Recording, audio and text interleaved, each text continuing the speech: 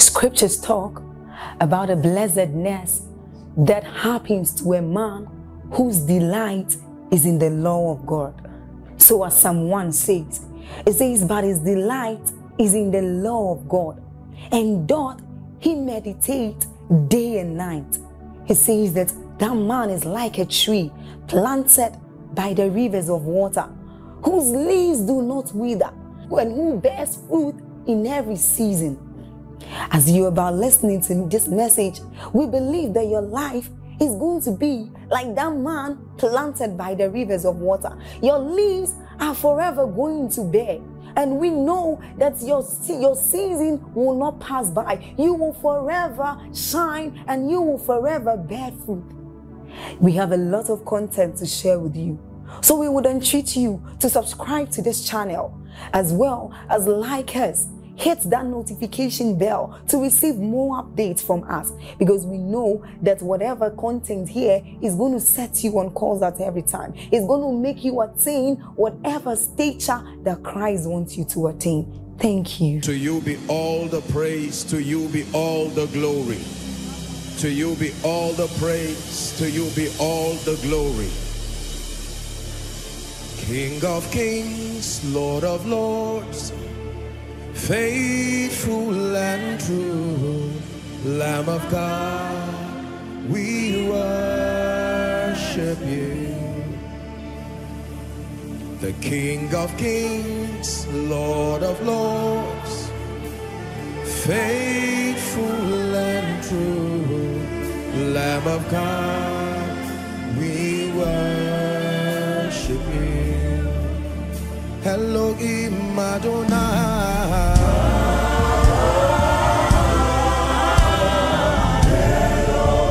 Elohim Adonai.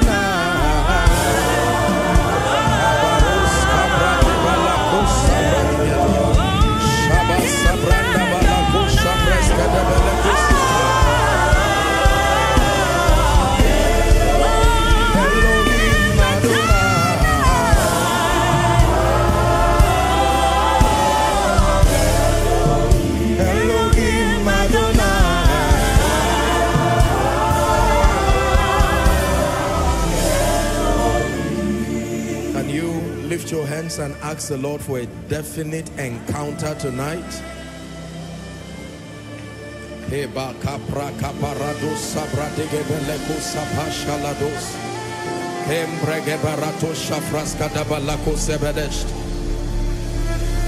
definite encounter by the Spirit.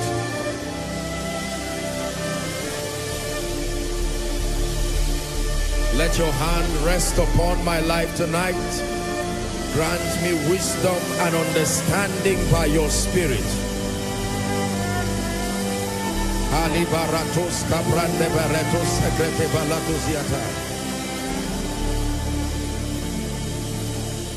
Let the weight of your glory cover us. Let the life of your river flow. Let the truth of your kingdom reign in us. Let the weight of your glory, let the weight of your glory fall. Let the weight of your glory, let the weight of your glory fall. Blessed be the name of the Lord. From everlasting to everlasting we declare that you are God. You are my God. That's my testimony. You are.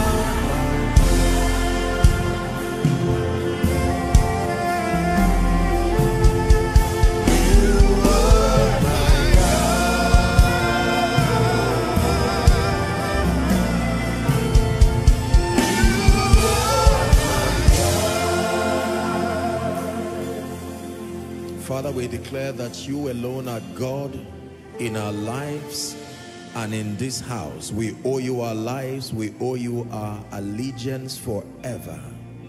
And we'll forever be chasing after you. We'll be chasing after you. We'll forever be chasing after you.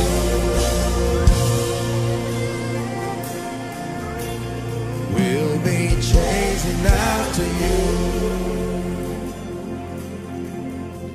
And now forever be chasing after you.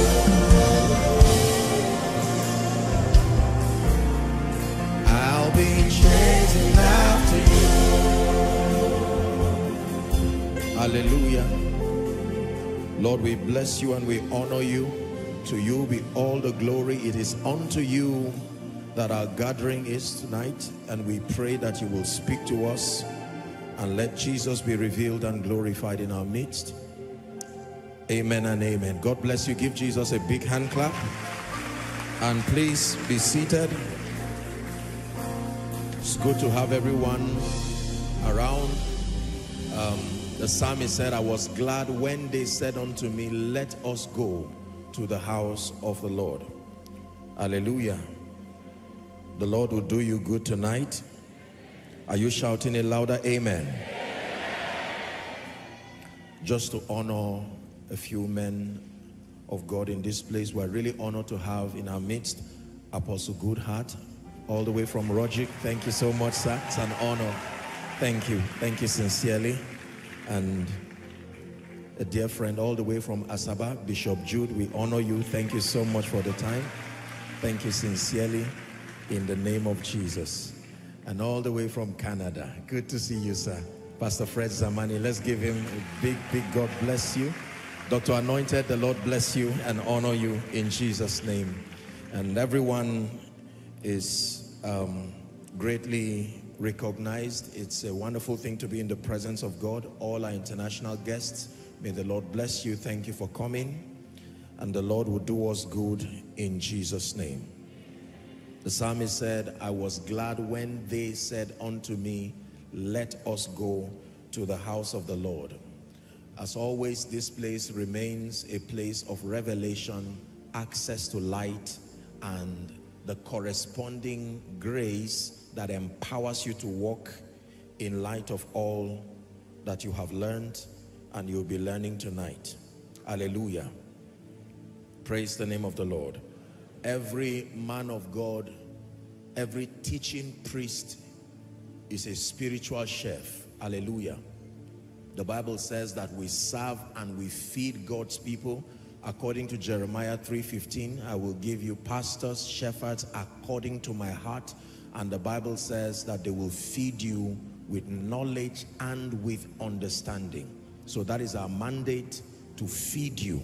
Hallelujah.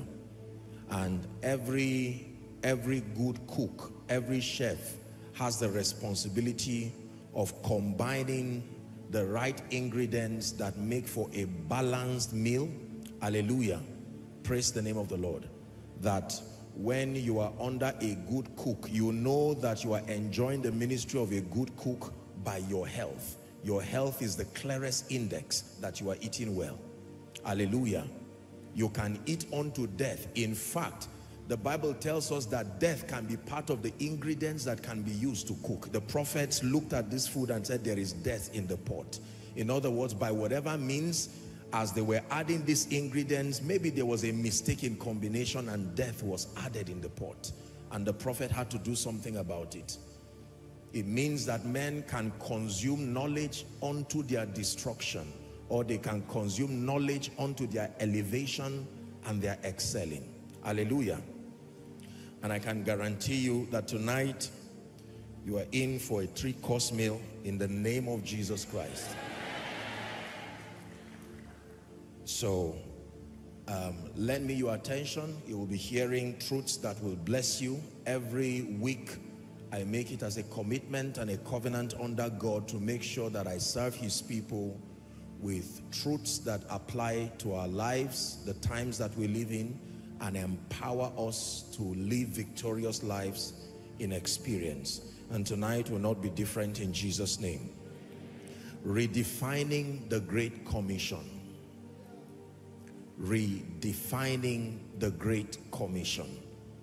This is a very powerful and thought-provoking teaching tonight. We've been on a series of teachings that are aimed at building us and bringing us to a point of maturity and stature and helping our overall excellence in life. The goal of this teaching is to help provide for the body of Christ a better and a clearer understanding of the mandate that Jesus left with the church. It is important and imperative that we understand the mandate that Jesus gave the church. There are all kinds of confusion as to what the Great Commission exactly is. And because our lives should be about this, it is important that we understand the message that Jesus left with the church. Hallelujah. To start tonight, let's go to Matthew chapter 9. Matthew chapter 9 from verse 36. Thank you, Jesus. Matthew 9:36. The Bible says, Jesus now, but when he saw the multitudes, he was moved with compassion on them because they fainted and were scattered abroad as sheep having no shepherd. 37 now. Then he said unto his disciples, the harvest is truly plenteous, but the laborers are few. Pray ye therefore the Lord of the harvest that he will send forth laborers into his harvest. May the Lord bless the reading of his word in Jesus' name. So the main issue here that Jesus identified with the harvest is not the inability to gather the harvest together. The major issue that Jesus pointed out from this scripture is the scarcity of laborers. Hallelujah. Every soul in the mind of Jesus is already a harvest, not a seed growing, already a harvest. In the mind of God, every lost soul is a harvest, ripe already. The problem, according to Jesus, is not the inability to reach the souls or the harvest as we know, but the scarcity of laborers. This is very important. That means that there are many people in the field, but there are only very few people that God identifies as laborers. Hallelujah. He's not talking about the scarcity of men. In fact, he's not talking about the scarcity of men around the harvest field. He's saying among the many people roaming around the harvest field, there are few people who can in truth be called laborers. And that the more we have laborers indeed, the more the harvest would be a reality. So we can have pastors, we can have preachers, apostles, great men and women of God, missionaries, and all kinds of people, but there are a few people that the Bible calls laborers. And what empowers a laborer is the understanding of his assignment, not just his being around the harvest field. You can be around a harvest field, but being proximity to the harvest does not make you a laborer. Hallelujah. Proximity to the harvest does not make you a laborer. It is the understanding of your mission in the harvest field that makes you a laborer. Very quickly, let's look into this very serious subject. What is the Great Commission? What exactly did Jesus leave? You will be surprised to find out that there are preachers, men and women of God, there are missionaries who will not be able to scripturally articulate for you what the Bible calls the Great Commission, or what we call, the Bible doesn't call it that way. It is a commission, is a mandate, but what we have come to know as the Great Commission. The Great Commission, generally speaking, rests upon three scriptures. There are three scriptures, and all those scriptures came as a result of conversations that Jesus himself had. The Great Commission is a mandate that came directly from Jesus. So we'll look at three scriptures. This already is a correction, because for many people, when they examine the subject of the Great Commission, they just pick any of these three scriptures. The scriptures have to be put together to understand the full scope of the Great Commission. Are we together? Number one, Mark 16, please. Mark 16 and verse 15. We're reading from 15 to 20. Mark 16, 15 to 20. And he said unto them, the he being Jesus, go ye into all the world, take note now, and preach the gospel to every creature.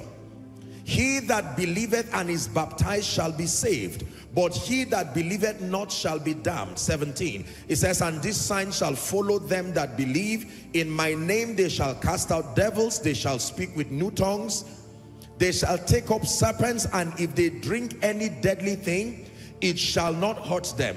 They shall lay hands on the sick, and they shall recover.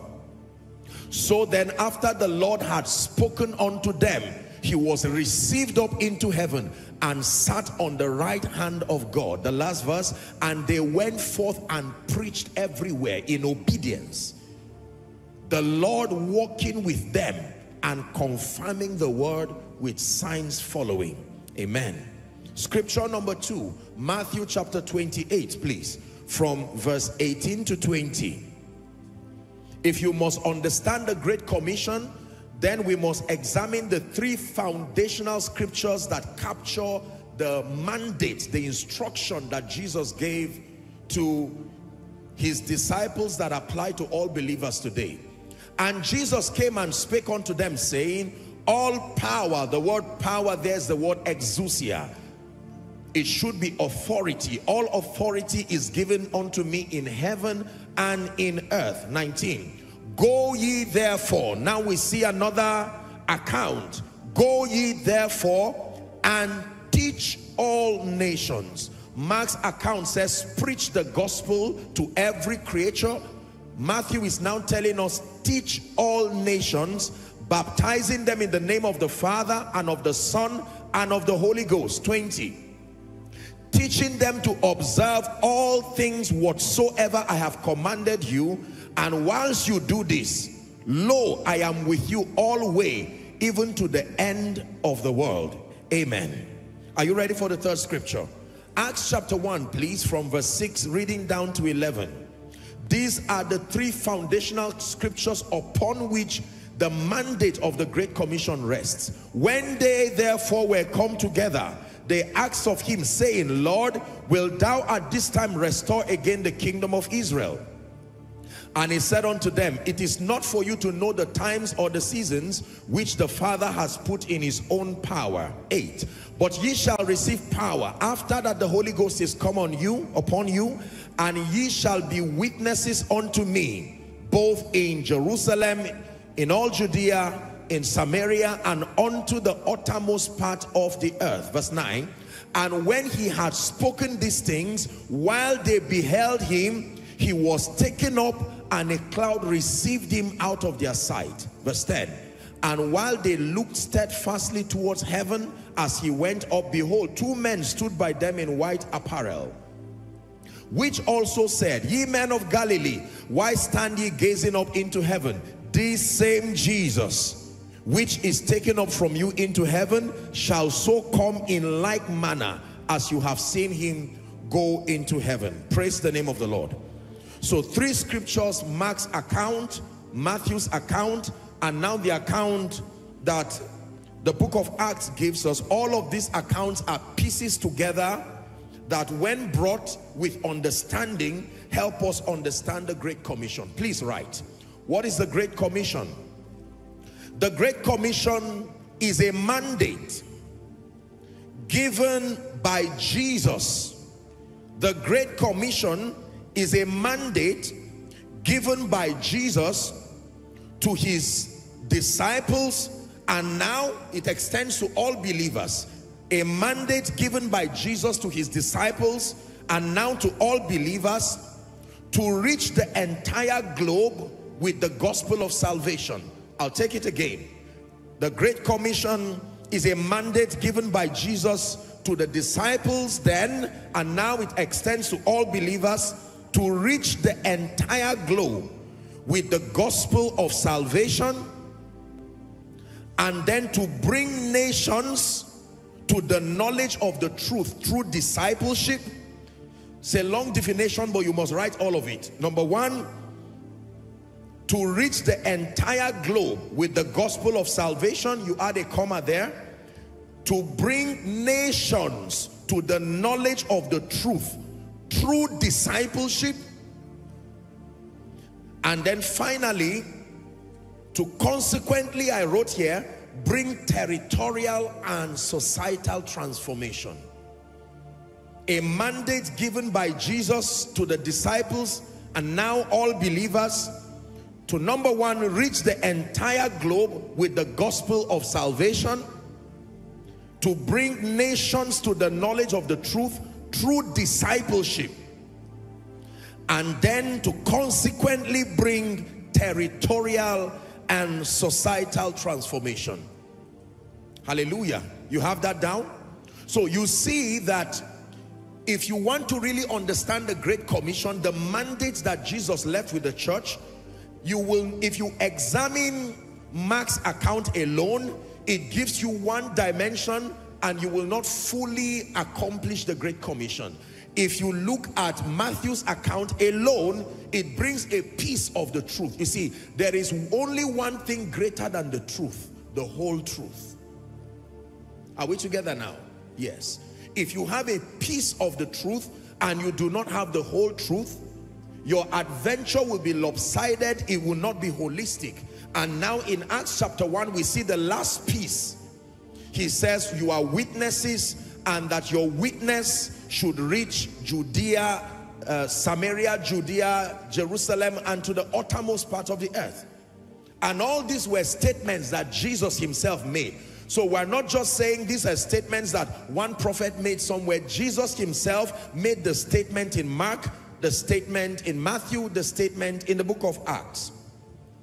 Immediately we see that there are three components to the mandate that Jesus left with the church. This will be my discussion tonight. There are three components to what we call the Great Commission. Three components to the mandate that Jesus left with the church. Let's discuss them now. Number one, the first component in the Great Commission, as we see, is world evangelization. Please write. Mark 16:15 again. Please give it to us. World evangelization is the first component as far as the mandate, the Great Commission that Jesus left with the church is concerned. And he said unto them, please look up, go ye into all the world and preach the gospel to every creature. Go ye into all the world and preach the gospel to every creature. Hallelujah. So we are given the mandate to preach the gospel. Preach the gospel. What we should do is very clear. Preach. To preach means to declare. To preach means to proclaim. To preach means to announce. To preach means to bring to your awareness. And the content of our preaching is the gospel. When it has to do with the gospel, the message is ever the same. Gospel, the gospel of salvation. Hallelujah. And I have taught us here, but for this teaching, let me repeat it again. In the clearest terms, as much as I want us to be deep in our understanding of the kingdom, it is important that we must have a basic foundational knowledge of the gospel of salvation. What we call the gospel, or the gospel of salvation, is a revelation of the Father's love, revealed in and through the substitutionary sacrifice of Jesus Christ. Are we together? Man and creation being the object of that sacrifice, to the end that any man who believes according to scripture that we are saved, translated from the kingdom of darkness into the kingdom of his dear son. This was the mission of Jesus when he came to die. He came to die to reconcile us, the Bible says, through the shedding of blood. Are we together now?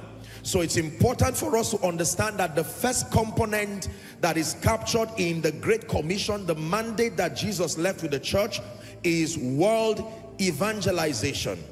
And when Jesus was speaking about the harvest, he said, pray ye the Lord of the harvest. The Lord of the harvest. The word Lord there means the owner, the supervisor. That is the Holy Spirit. He's the one who was left with the church. Are we together? That he may send laborers, so that there can be an acceleration as far as the harvest is concerned. Now I want to point out something here. Give us Mark 16 again. I want you to look very carefully at this scripture. The instruction that Jesus gave as far as world evangelization is concerned is very clear. He says, go ye. The word go ye there means that he expects action. Go ye means be strategic. Go ye means be prepared to take action. It is not a passive word. It does not demand carelessness or laxity. Go ye means there has to be energy, passion that is invested into this instruction. The location is all the world. That means there is nowhere across the globe that should be spared as a mission field. In the mind of Jesus, everywhere on earth qualifies to be called the mission field. No matter how dangerous, no matter how peaceful, in the mind of Jesus, everywhere, the entire line mass of earth where men can be found qualifies to be called a harvest or mission field. So go ye all the world. And then the instruction is to preach. I told you earlier, to preach means to declare, to proclaim, to bring to your awareness. Then he told us the content of our preaching is the gospel. But notice, he never told us how. He told us what to do. Go ye. What to preach, the gospel. Who to preach to, every creature. Where? The entire world. But he left the matter of strategy. Why? Because we will need to adjust. He allowed the strategy to be flexible, because we will need to reinvent strategies. The mission remains the same, go ye. The mission field remains the same, all ye the world. And the message is to preach the gospel to every creature. But how we will do it, he left it to the creativity of the times. Are we together? Yes. That the way the gospel was preached in the 70s, 80s, 90s, and even as far back as 10, 20 years ago, because of the changing times and the reality in our world today, there has to be intelligence invested to world evangelization. God has provided us through technology, for instance, very effective tools of getting the message. Nobody would have imagined that through technology, from one point you can be communicating the gospel to literally everybody across the globe. Hallelujah. We must develop effective end-time strategies, I wrote here, for the task of world evangelization. I submit to you that the rate at which evangelism is happening, globally speaking, is very slow compared to God's expectation and with respect to the time we have left. There has to be intelligence outsourced from the Spirit, more effective methods. One-on-one evangelism, as powerful as it is, will only end us in frustration. A few statistics for your understanding. We have about 8 billion people approximately, last I checked, on earth today, and Christianity, as we know, that includes everything that is called Christianity, is about 2.8 billion people. So we have 2.8 billion practicing Christians who are alive today, statistically speaking. Are we together? And if it took that long to have this kind of harvest, in how many hundreds and thousands of years will it take to be able to cover the globe with the message? It then means there has to be an intelligent idea. There are people who have come up, for instance, from a standpoint of technology. Did you know that the amount of people who subscribe to many of the apps and some of the technological products we have on earth are way more than 2.5 billion? That means human beings have invented an idea that is more productive than the gospel. Because the world received their ideas, and all those ideas are not more than 20 years old. Are we together?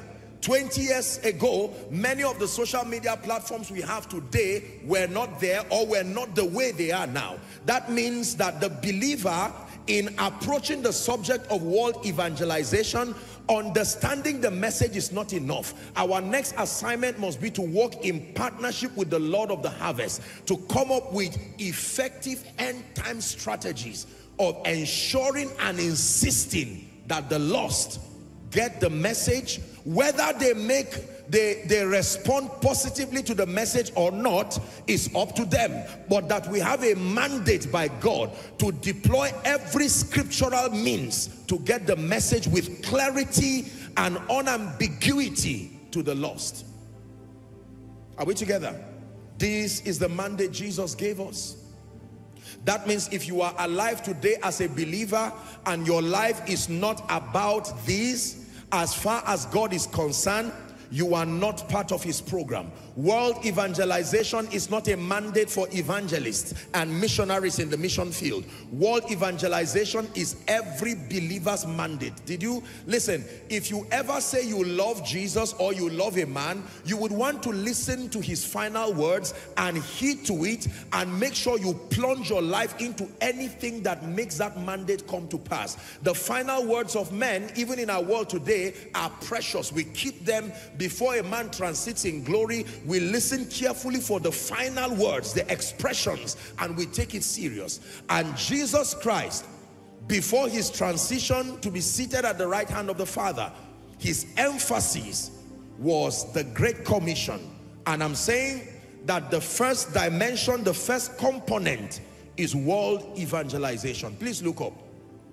You are a believer today because you got saved. Our dear sister, the lady who was here giving her testimony, someone took responsibility and preached Jesus to her and gave that young lady a chance to now bring order to her life. It is amazing how many believers around us never have an opportunity to hear the gospel because subliminally believers have been programmed to downplay the relevance of the gospel and believe that it is for people in the village who most likely do not have clothes to wear. Are we together? And there are many people, the moment we have some kind of superior orientation, we believe that we are not, the gospel is not necessary. So in our minds, we believe that the gospel is a product to the poor man or somebody in the rural area. And that is wonderful, but you will be surprised to know that people in the rural area are at least a lot more spiritual than modern people. They are closer to spirituality, whether by witchcraft or whatever. Their faith is purest in the rural areas because they have no options. Healthcare is almost zero, a lot of things, and then they survive in health because they have learned how to combine leaves plus a spirit plus other things to remain alive. Are we learning now? This is very important. When Jesus comes and as he begins to reward men, the Bible clearly tells us that the reward of the believer is going to be with respect to the Great Commission. This is very interesting. The standard for our rewards are not left in the dark. That our rewards when making or being with Jesus as we know is just one aspect of it. But that there are rewards in heaven and that those rewards will be according to our passion and our drive as far as fulfilling the Great Commission is concerned. There are many aspects to the world-to-world evangelization. Those who are sent forth, I remember growing up, sometimes you would attend, certain programs, crusades, and they would ask people, how many of you are ready to dedicate your life and go to the mission field? And sometimes you see people just come out crying, and they meant what they were doing as they came out, because some of them had to shut down everything. Now, as much as we love the missionaries who are doing their all, I want you to know that world evangelization, let me repeat for your understanding, part of the responsibilities of any believer in Christ is to be an active contributor towards the global harvest. It is not an option. It has nothing to do with being called into the fivefold ministry or not. And I say this with every sense of sadness. We pride ourselves, even in ministry, using mundane parameters of success. In the mind of God, no matter who you are and no matter what you do, if it does not translate to the conversion of souls, you are not much in the kingdom. That is the truth. It's as simple as that. Never see a soul winner and believe that soul winner is wasting time. The soul winner cannot preach, but if he can bring people to Jesus, he is great in the kingdom. It's important for us to redefine our success by superior spiritual references.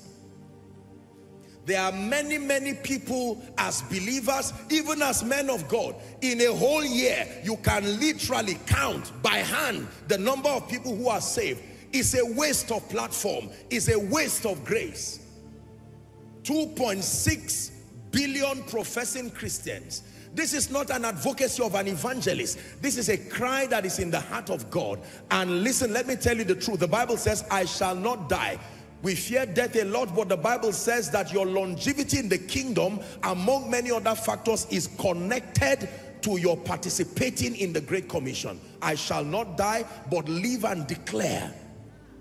In other words, if your life is not actively contributing as far as the Great Commission is concerned, there is no justification for your longevity. Are we still together? Power was given to the disciples with respect to the Great Commission. Influence with respect to the Great Commission. Today, we desire power, prosperity, fame, but in isolation to the Great Commission. All of the engracings that come from God to the believer are supposed to be tools that will be used eventually for the harvest. So there are many people praying for the grace for miracles, signs and wonders, and it is absolutely not connected to the Great Commission. No wonder those you read about in the Bible and those you read about, you know, in modern history, we call them God's generals. The reason why we do not see the kind of power and manifestation of the Spirit in their lives that we saw in their lives was because their attention was not on power. Their attention was not on the miraculous. Their attention was on fulfilling the Great Commission. And whilst they went, the Bible says the Lord walking with them, confirming the word with signs following. In Acts chapter 8, when you read from verse 5, the Bible speaking about Philip said that Philip went down to Samaria and preached Christ. In obedience to the mandate, he preached Christ. As soon as he got to Samaria, there was no other business. Listen, these guys were so intoxicated by this assignment. If they found themselves in a city, whether they were free or in chains, their prayer point was not freedom from captivity. Their prayer point was, how do I? Everybody was a harvest to them. Everybody. If they were in the prison, it was an opportunity for everybody. The jailer, the prisoners, everybody, his family were a harvest. They saw a damsel rejoicing, prophesying by the spirit of divination, a harvest. They were flogged and taken to prison. They were harvest conscious. If you're together, say amen. They never allowed any opportunity to be wasted. You make a mistake of bringing Paul before any of the council, give him 5 minutes to open his mouth and you will almost be converted. He coordinated his intelligence, his energy. When Paul was in prison, you would think he should be frustrated. He's thinking, okay, if I were free now, I would have been reaching these people. Let me at least write a letter to this church. I hope you are still well behaved. I'm coming out soon, and I assure you when I come out, I'm coming straight to you. If you come out of prison, won't you run away? Go and read your Bible. The mandate that Jesus gave us requires a level of aggression. This is the reason why when you love your life, the Bible says you will lose it. You have to love him more than your life. That your life is all about the Great Commission. Today people desire fame. Today people desire to be celebrities, respectfully speaking, even as men of God. We desire elevated platforms, and you will be surprised that in all of that desire, the purposes of the kingdom, even world evangelization, is the least of our concerns. Great men like David Yonggi, and while these men had the opportunity to serve the purposes of God in their lifetime, the reason why they modeled such level of increase, such level of excellence in church growth, was because at the back of their desire was world evangelization, not fame. Same with fathers in the faith like Baba Deboe. I remember when he clocked 80, his mandate was to be able to win, I can't remember how many, about 8 million souls with the remaining time he has. Can you imagine? You ask a man, what do you want? And anything he says will almost become an instruction for you. And yet he says, all I want is 8 million souls. That's what brought about the Light Up campaign globally. That within the time, I remember one time, you know, just respectfully speaking, I was speaking to one of his people and I said, I hope you people get to rest. Please. Tell, you know, Daddy he should take some time to rest. And he said, no, he will rest when he gets to heaven. As far as the earth is concerned, I must walk the works of him that sent me. This is a man in his 80s, and there are many, many young people jumping up and down crying and say, I want a double portion of his grace without a double portion of the desire. World evangelization, please hear me. No matter how sophisticated you are as far as revelation is concerned, if your life does not directly translate to soul winning, effective soul winning, when it has to do with soul winning, numbers matter. When it has to do with discipleship, numbers may not matter. But ladies and gentlemen, soul winning is one soul at a time. If you win 100 souls versus 10 souls, 100 souls are better by far. But when it has to do with discipleship, you can have 5,000 members versus 20 members, and you are dealing with 20 more effective people. I repeat, in soul winning, numbers matter. That means our lives must be all about using every scriptural mechanism to bring people to Jesus. Hallelujah. To bring people to Jesus.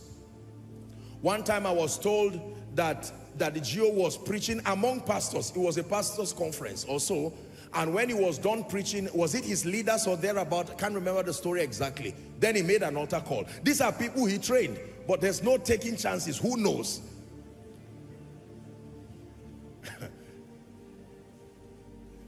May God restore our passion for souls.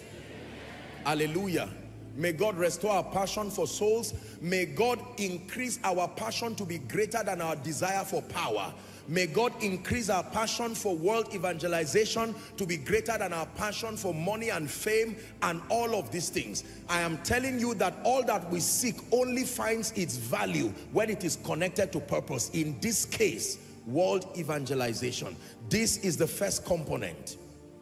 So if a man fails by any earthly standard in life, and you spend your life bringing many to Jesus, the Bible tells us in Daniel chapter 12 and verse 3, please give it to us. It says, they that be wise shall shine as the brightness of the firmament, and they that turn many to righteousness as the stars, forever and ever.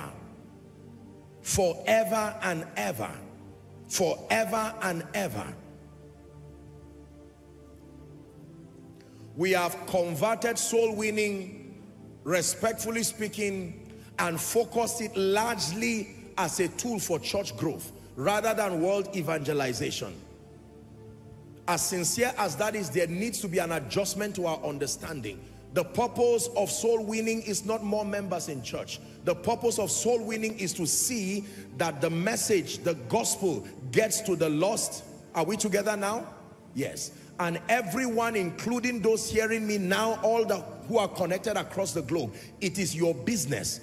Don't just be around the harvest field. You are not a laborer because you are looking at the field. You are not a laborer because you are near the field. You are a laborer to the degree to which you are actively participating in the harvest. The second component, very quickly, please write. The second component of the mandate that Jesus left with the church is called discipleship. Please write it down. Discipleship. The second component, discipleship. Matthew 28 from verse 18 to 20. Matthew 28 from verse 18 to 20. And Jesus came and spake unto them, saying, all authority in heaven is given to me in heaven and earth. 19. Go ye therefore, now watch this now, and teach all nations, baptizing them in the name of the Father, of the Son, and of the Holy Ghost. 20. Teaching them to observe whatsoever I have commanded you. And while you are about the business of teaching and guiding them to observe, I am with you always to the ends of the earth. The second component of this mandate Jesus gave us, the Great Commission, is discipleship. What is discipleship? The mentorship of believers to attain maturity and stature through doctrine. The mentorship of believers to attain unto maturity and stature through doctrine. This is what the Bible calls discipleship. The mentorship of believers, those who are now saved, to attain unto maturity and stature through doctrine. Another definition of discipleship: helping believers understand the principles of the kingdom. Helping believers understand the principles of the kingdom through the teaching ministry. Please write, helping believers understand the principles of the kingdom, the ways of God, through the teaching ministry. So we see that the first component of the Great Commission has to do with preaching the gospel. The second component has to do with maturing believers, mentoring them to maturity and stature through doctrine. The end product I wrote here of discipleship is personal transformation and maturity. The end product of discipleship, whatever you call discipleship, you know whether it is biblical discipleship if it leads to personal transformation and maturity. That means when you submit believers to any body of truth whatsoever, for that matter, if it does not translate to personal transformation and maturity, it is not biblical discipleship. Are we learning? So component number one, world evangelization. Component number two is discipleship. Now, do you know that component number two is the primary reason for the physical convergence of believers? What you call church, the ecclesia, as a local assembly, is supposed to be an authorized platform where believers converge consistently. Are we together? There has to be a central point of convergence so that believers are mentored methodically, line upon line, precept upon precept. In Acts 2:42, the Bible says they continued steadfastly in the apostles' doctrine, in fellowship, in breaking of bread, and in prayers. So they had a place of convergence consistently. The purpose of church is not just to tie men who are loyal to one man of God, respectfully speaking. No, church is greater than that. It is supposed to be a place of convergence. Are we together? Where believers come and they are mentored to be effective witnesses, effective communicators of the gospel, and effective people to live their lives effectively, and then to be agents of transformation as far as the program of God is concerned. Many aspects of the Great Commission focus on world evangelization, and we ignore discipleship. This is the reason why when you get your harvest from the farm, please look up. I've said it here many times. Imagine with me that you go to the farm and you harvest, say, tomato or yam or whatever it is, and you just keep it in the field there, and you do not take it into processes to package it. What begins to happen to it? It begins to decay. This is the challenge we have in the body of Christ. So we have several people who have encountered Jesus genuinely, but because of the absence of growth and maturity, some of them even attain onto leadership positions just because of longevity of their stay, not using the index of transformation and maturity. So if you have, respectfully speaking, a pastor or a leader or a head of department who now has influence to perform functions within the church or the program of God, and that person has not been discipled, he will only mentor people from the lens of his or her limitations. Are we together? Discipleship is very important. And now I know that when we talk about discipleship, it means many things to many people. I'm talking about biblical discipleship. The end of discipleship is not slavery and subjugation. The end of discipleship is liberty by communication of doctrine. I told you, you know it is biblical discipleship if at the end of it there is personal transformation and there is maturity. So here is a believer who is a product of world evangelization. Now he has come to Jesus Christ and he's now allotted by grace. Remember, there is one who is called the Lord of the harvest, and he's the one who allots the souls to the various platforms. All that you have given me, Jesus said, I have kept. Nobody has the power to bring members to himself. It is God that allocates people based on many factors, including the faithfulness and the preparedness of the teaching priests. Are we together now? Yes. So when God brings people to Koinonia and God brings people to any ministry, he's empowering you to teach them and to mentor them, to show them the ways of God. It's the reason why, as much as possible, the central focus in every church activity, as much as possible, must be the teaching of the word. Now, respectfully speaking, with all due respect, sometimes we need to manage, except for special occasions, I understand, but the centrality of a church activity, it should be centered around platforms that impart understanding. If you have, for instance, a church service of 3 hours and it is largely spent doing a lot of things that do not translate to teaching, then justice is not being done to the mentoring and the maturity of the people, because the truth is, it takes time to learn the ways of God. Are we together? Papa Hagin and many of the blessed memory, the reason why their products were solid people was because they spent time teaching, they spent time imparting knowledge. Sometimes they would have meetings for days and they were largely word-based meetings. Look at Jesus, the ratio of his teaching ministry to impartation, 3.5 years to 1 day. The moment the disciples were with him, all right, gentlemen, sit down. Occasionally a crowd will come and he turns it into a crusade. And when he's done healing and doing all of that, go home. Then he sits with the disciples and says, let's continue. That was all he did for 3.5 years. And then he said, now that you know, tarry until you be empowered. Look at the product of Jesus's mentorship. You want to know how well Jesus performed? Go to Acts chapter 2 and verse 1. When the Holy Ghost came, Peter said, no, we are not in ignorance. He said, this is that. And this guy began, that was his first official sermon. From a student in training to now an apostle of the Lord Jesus Christ. And he defended the faith with intelligence. This guy said, look at his exegesis of scripture. He was preaching the gospel. He started from David, he now went to Joel, now to Psalms, and he ended his sermon by saying, this same Jesus whom you have crucified has today been exalted as Lord and Christ. Who will not be caught to the heart after that sermon? The Bible says they were caught to the heart, and they said, men and brethren, what do we do? And he said, repent for the remission of your sins. Hallelujah. And then you shall receive this promise, for the promise is unto you and to your children, and so on and so forth.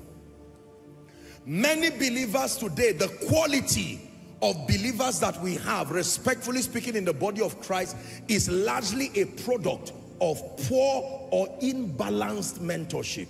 So the lopsidedness in the quality of believers that are being produced, you can know the quality of discipleship within any predefined territory by random sampling believers and testing their level of maturity and their level of transformation against factors like prayer, how they respond to challenges, their orientation about material wealth with respect to God's eternal standpoint. Are we together? All of these indices are parameters that you can use to literally gauge the maturity level of a believer.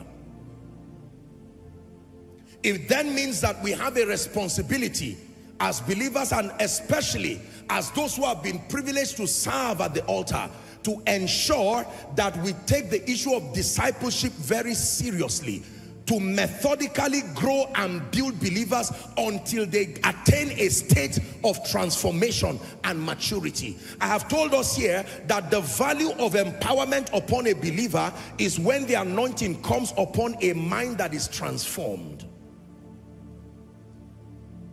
Now notice, the gospel deals essentially with the heart or the spirit of men.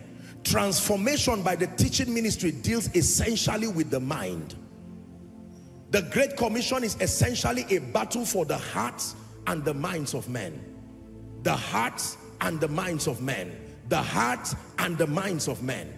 Hallelujah. When Jesus walked upon the earth, his emphasis was on the minds and the hearts of men. Say discipleship. One more time, please shout it. Say discipleship. And it is everybody's business. When a father as a priest takes responsibility as a disciple to mentor and teach the children and all who are within your care, the quality of the product that comes from your house will be added to the school that the children go to. Am I right on that? Now you make the job easy for teachers because well-behaved students are already on their way. The well-behaved children will become well-behaved students. In addition to the mentorship that happens within the school, you now begin to produce products that can influence their peers positively. You've heard me say every national problem was eventually a regional problem, eventually, or at the start, a family problem that was a product of carelessness and neglect. Every armed robber came from a home. Everyone disturbing society came from a home. And everyone today who is a joy to every society came from a home. A home there does not just mean a biological place. Even the church is a home. Hallelujah. Let me tell you the truth. The major problem, I will tell you, that has affected the quality of believers in Nigeria, in Africa, and globally so, is the ill health or the imbalance of discipleship, the lapse in understanding and approach as far as discipleship is concerned.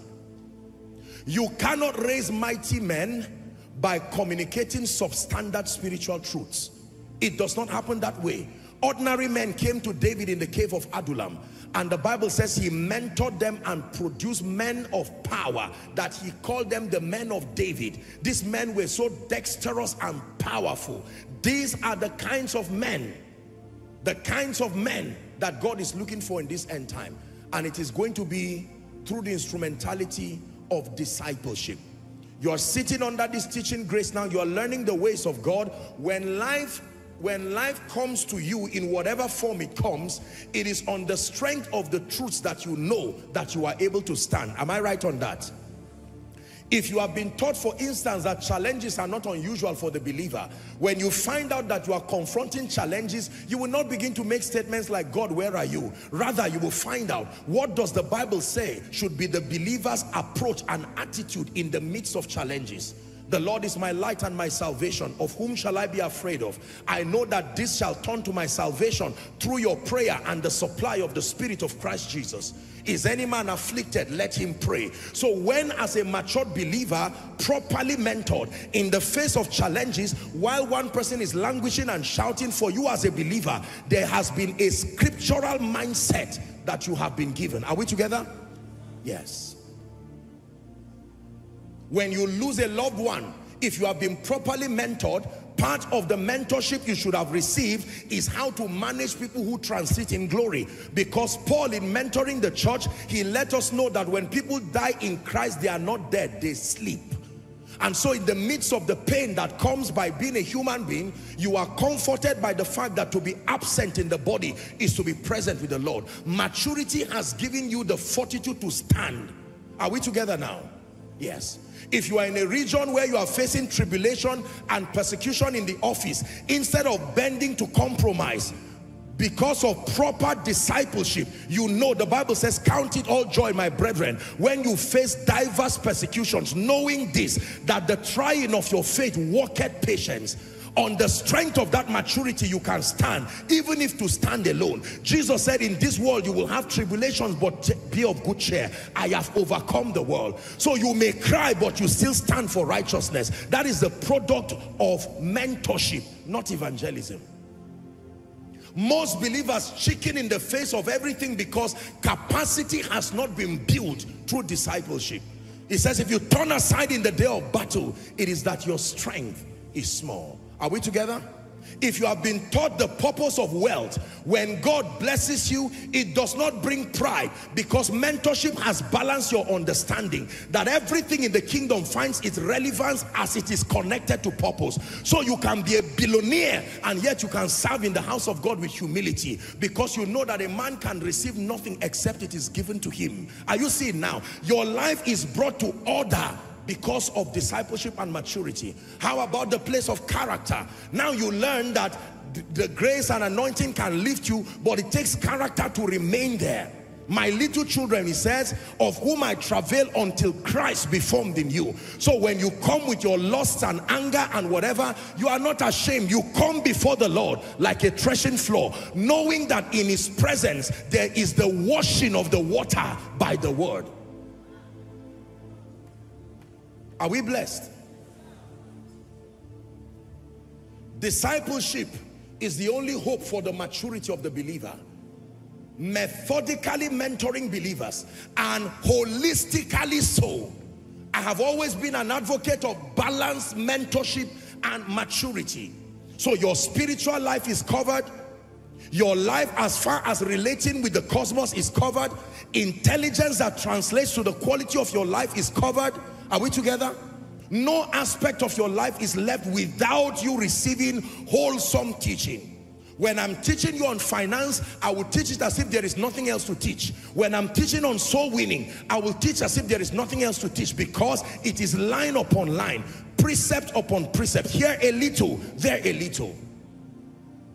When you are teaching on the gift of the Spirit, you help the believer to understand and appreciate that there is such a reality as the gift of the Spirit. But then that the gift of the Spirit only profits the body when it is done decently and in order.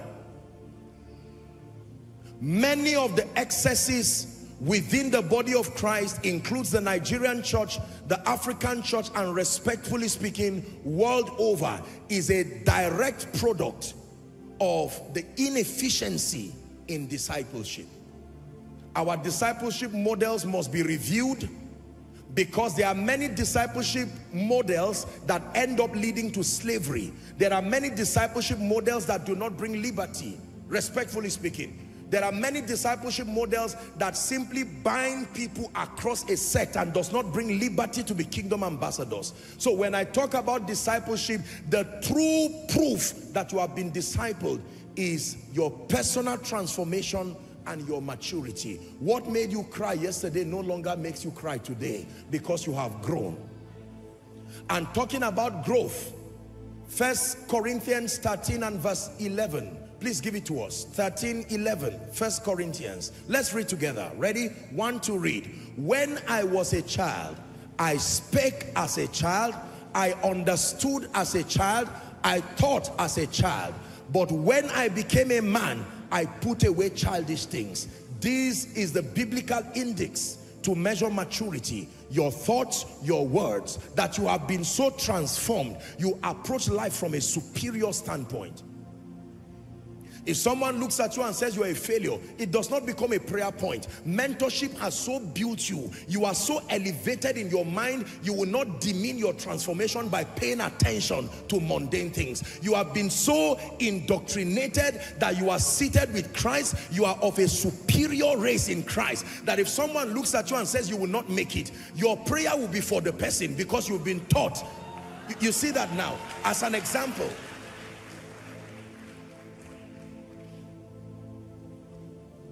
the mandate that Jesus gave us requires proper discipleship to raise a very, very healthy, a very vibrant army for him. And this is the assignment that God has given the fivefold, according to Ephesians chapter 4, when you read from verse 18. Ephesians 4 from verse 18. Did I get that right? Help me. He led captivity captive, and he gave gifts to men. And the Bible says he gave some apostles and prophets and pastors and teachers. 11, my apologies. It says for the edifying, verse 12 now, perfecting or maturing of the saints, for the work of the ministry, for the edifying of the body of Christ. That means the fivefold ministry in its entirety is God's strategy designed to help believers attain unto maturity. Verse 13 says, it says, till we all come into the unity of faith and of the knowledge of the Son of God, unto a perfect man, the measure of the stature of the fullness of Christ. The fullness of Christ. The fullness of Christ. He's talking to people who are already saved, but he's saying there is an experience of the fullness of Christ that we need to come into. If you're understanding me, shout a loud amen. Your response to life, your response to all the things that happen around your life is a testament as to how much you have been transformed. Hallelujah. That is the reason why the Bible says not many people should presume to be teachers, because our judgment as teachers will be higher. You know why? God will say, I gave you access to the minds of millions for 20 years, for 30 years, for 40 years. What did you teach them? You can literally tilt a whole generation towards error because of the power of teaching. And you can direct a generation back. When Satan wants to destroy the sheep, the first thing he does is to corrupt or destroy the shepherd. It is very easy to destroy the sheep when the shepherd is out of balance, out of reach, out of order. Are we together? That is why as shepherds we depend on God with all our lives. The Bible says, trust in the Lord with all your heart and lean not on your own understanding. It says, in all your ways acknowledge him and he shall make straight your path. When it has to do with this mission of transformation and discipleship, there are no masters there, because we are all students continually learning. We lean consistently on his grace as we help to make our contributions as far as building a robust army for the King is concerned. Your grace, I'm nothing without you. Your grace shines on me. It's your grace, I'm nothing without you. Your grace shines on me. My dear people, let me give you a very big secret. The greatest gift you can give any man of God is not a car. The greatest gift you can give any man of God is not a house. It's not alerts and money in the account, as wonderful as that is. The greatest gift you can give a man of God is submission to be transformed by the truths that comes from him to you.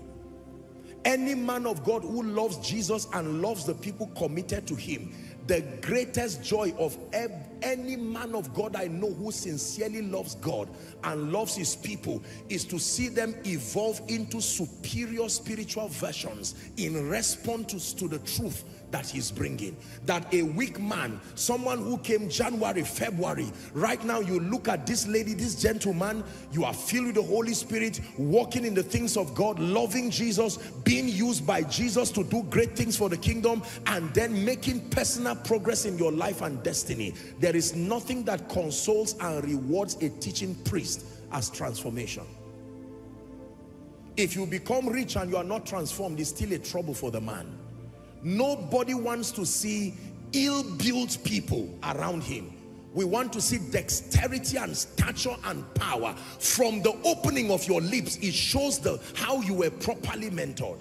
That the way you speak, your words are communicated with grace in your heart unto the Lord. Your speaking has been cultured. Your life has come under divine order. And people will usually ask you, they will say things like, which church do you attend?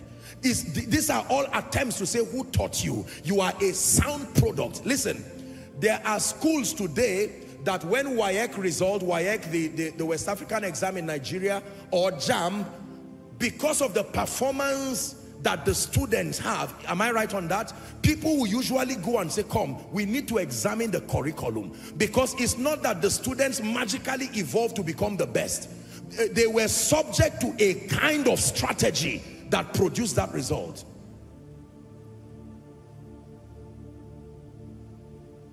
So what we aim to do by the Spirit of God is to methodically pass us through a spiritual system, line upon line. Can I tell you, I submit to you by the authority of Scripture, that if you submit yourself to the truths that you are hearing week after week, with your heart being open, the opening of your heart is your own responsibility. Are we together? It is impossible to remain a failure. By every and all standards, your life will be nothing short of a sign and a wonder. Because the truths you are hearing are not cunningly devised fables. They have been tested, not just in our lives. They have been tested in the lives of those that we have received the baton from.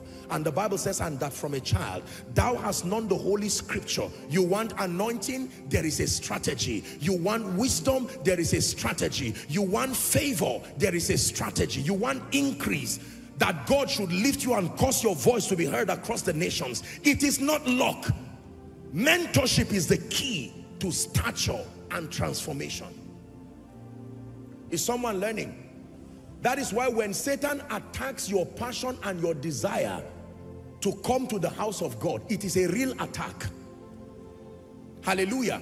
Because he knows that once the seed has been sown, you cannot stop the harvest. The only way to stop the harvest is to stop the seed from getting there in the first place.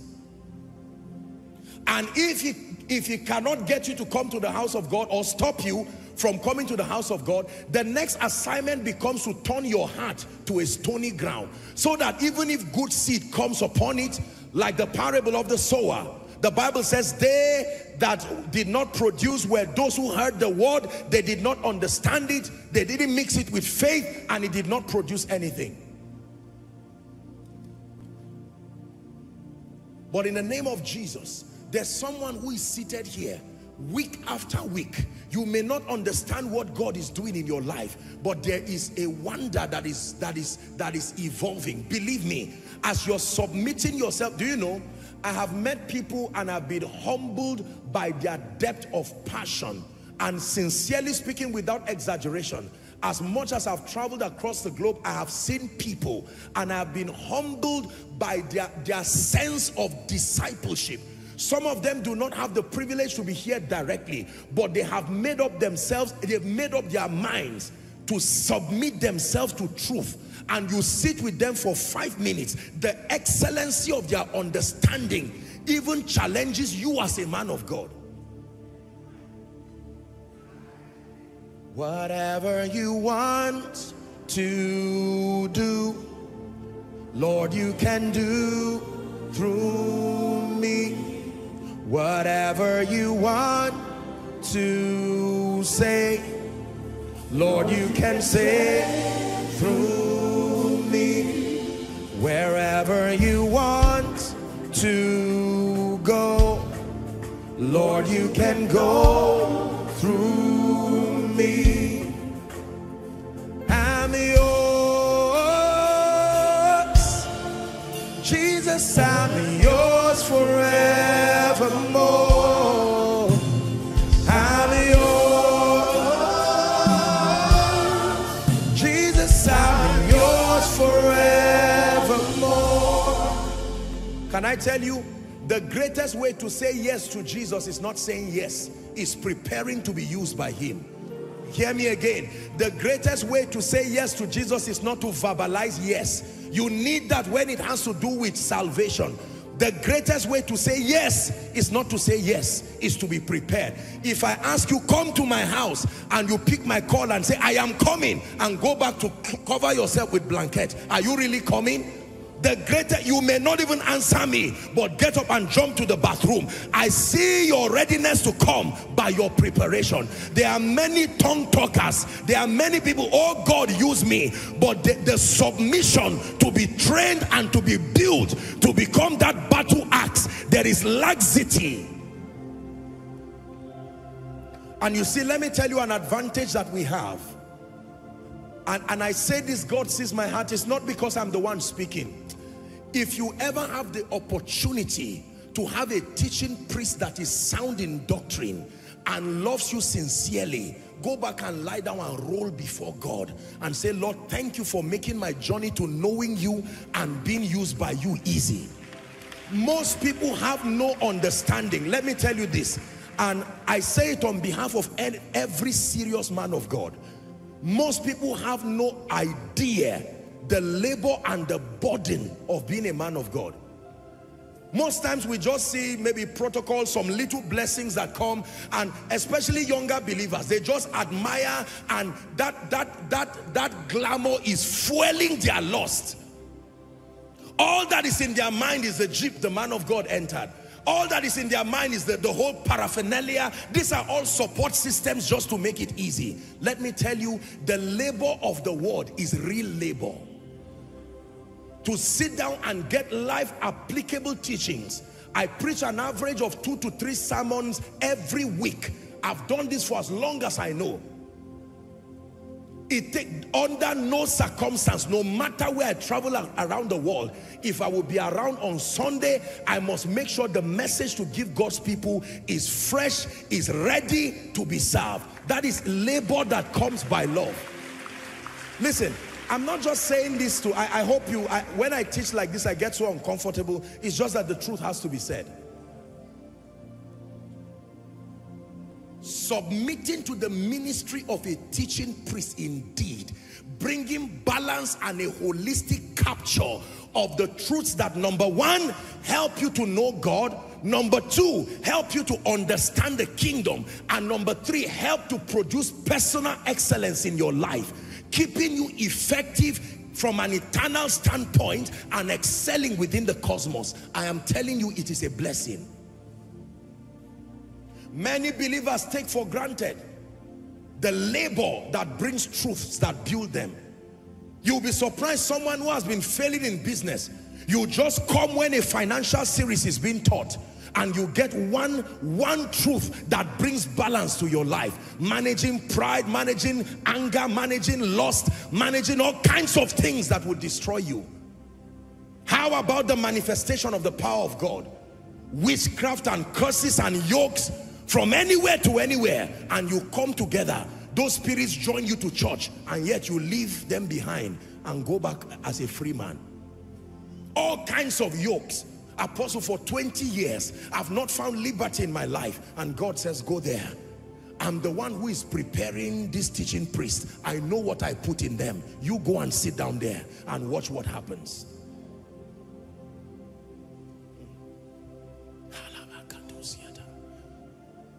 But you see, the goal is not for you to be a member and just keep watching. No, there is a training. Please listen to me. There is an equipping. It is a very painful thing to any man of God if you have been around his church or the spiritual circle for a long time and the evidence of transformation is not in you. Even if you are a giver, it is more than money. It is your transformation. that I was here, I thought like a child, I understood like a child. Look, my spiritual understanding now. When you are assessed by life across a range of areas, your spiritual life, your understanding about Satan, about God, about life, about challenges, about victory, about success, you have been so fashioned and so framed. Now God can send you to go and be a man of God. That cry, remember when he sent you, you may have come as an usher, but your destiny is to be a prophet, an apostle to the nations. Mentorship is what evolves you from that cleaner to a mighty man.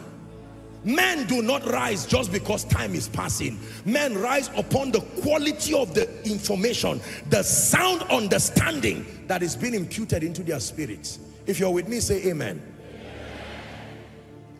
And then let me submit to you, and I'm saying this respectfully.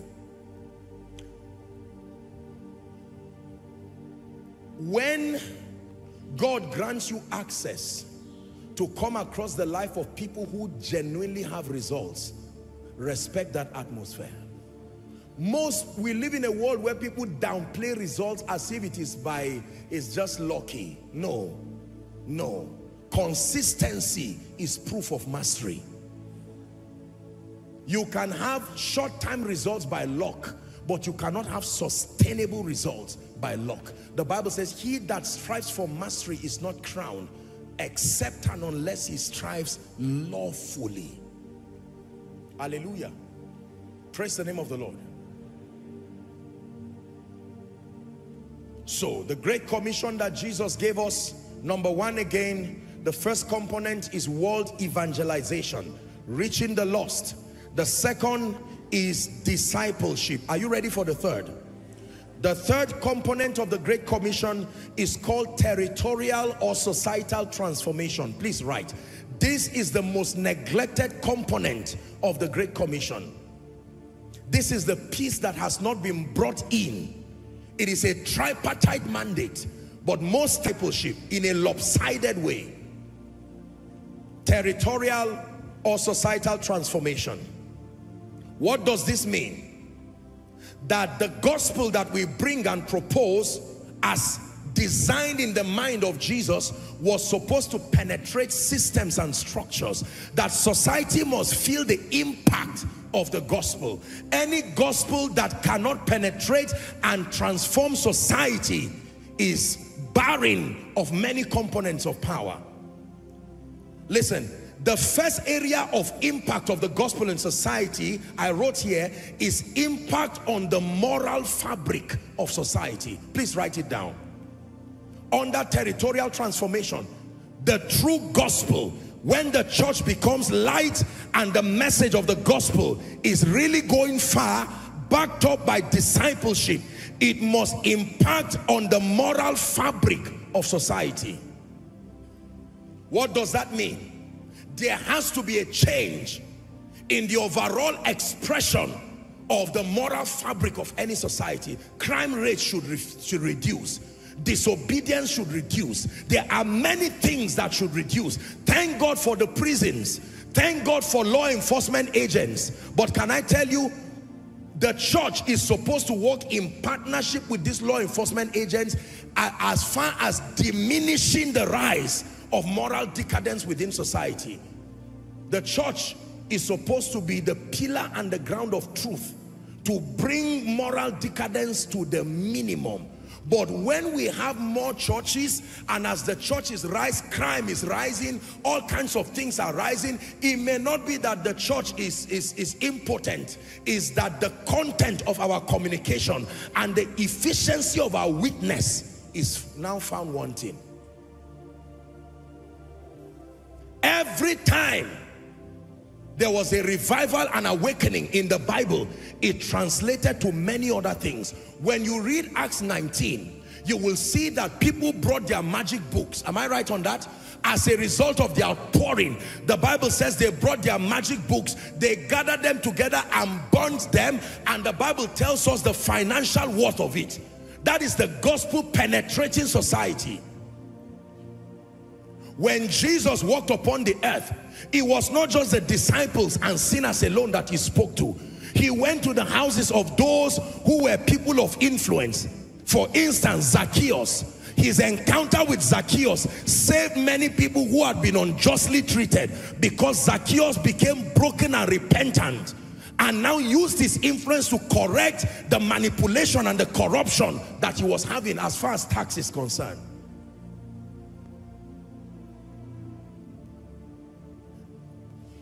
I fear that if society does not feel the impact of the church, not from a standpoint of fanaticism, falling and rising only benefits us. Society has no business with that. When they watch believers fall and rise, they are just interested in seeing this superstition-like manifestation.